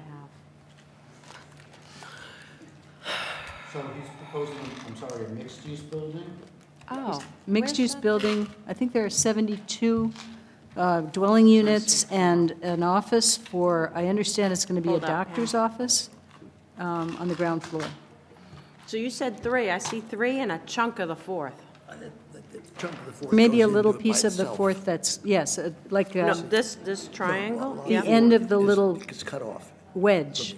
Yeah, so it's 3 lots, and like I'm saying, a piece of the 4th. That's so it impacts all 4, and the 4th piece shrinks. And it's at the dead end. Oh, there must be an easement through it, too. Is there an easement through the 4th lot? Just wondering. That's why they're probably not using it. Yeah, I was wondering. It was supposed to be a road that went through south. Right, a million. It's going to connect to, they call it the Southeast Bypass, or something like that. Yeah, it's going to connect to 116. It's going to connect to 116. Right. But it never went through, and this is a remnant. I was just wondering, because if there was an easement, that's one of the reasons why they may not be utilizing that lot, because there's an easement. You mean the one on the right? It's a different zoning district. Oh, it's RN, I believe, and the others. Okay. So this becomes PRP then? What happens with this little? PRP now. Well, that's the little triangle piece, that's part of the, so the line just cuts, it's a lot in two zones. Okay, great. Anyone have any other questions? So, Looks pretty so clear. Yes, you do. I think that this is another project that is looking for a waiver of the parking requirement, and there's going to be, like tons of small apartments, fitting, So I think this issue is going to keep coming up as the waivers are granted, and that pushes the need for the zoning Which will help us bylaw change. give us examples of how these other buildings are working, like university. But that has no options for where people can park if it wasn't working. Well, so far, university, I've been checking, it's working. So, but that will build our information. Okay, so do they have to vote to, or do we just say okay? Would you say that you're authorizing Ms. Gray Mullen to sign this A&R plan? Yes. Okay, great. ZBA applications, is that you, Pam?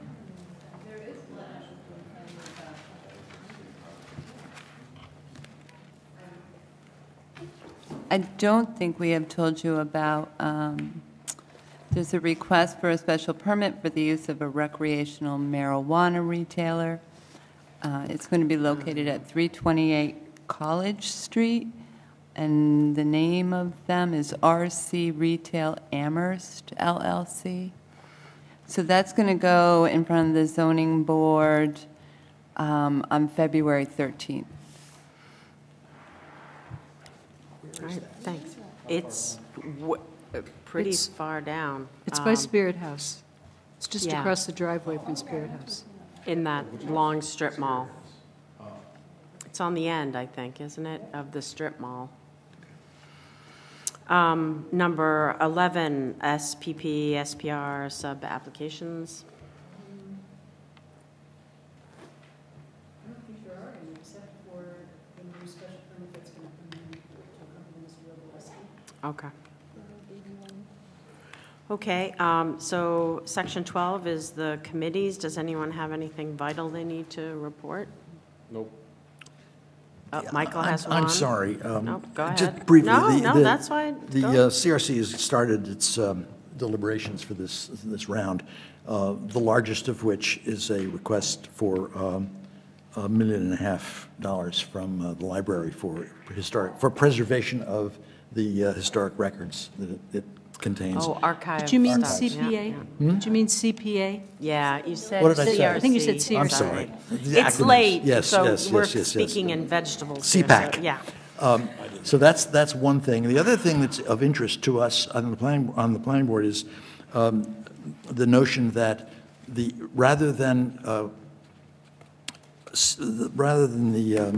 CPAC allocating monies specifically for individual affordable housing projects, that becomes an allocation directly to the housing trust, so that therefore that organization can respond more quickly to individual needs as they might come up in between rounds of CPAC evaluations.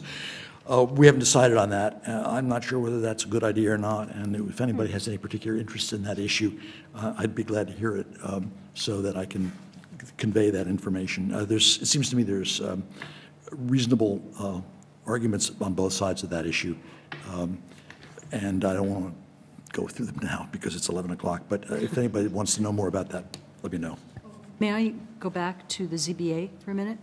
Sure. We know, we're reasonably sure that Valley CDC is going to submit their comprehensive permit proposal.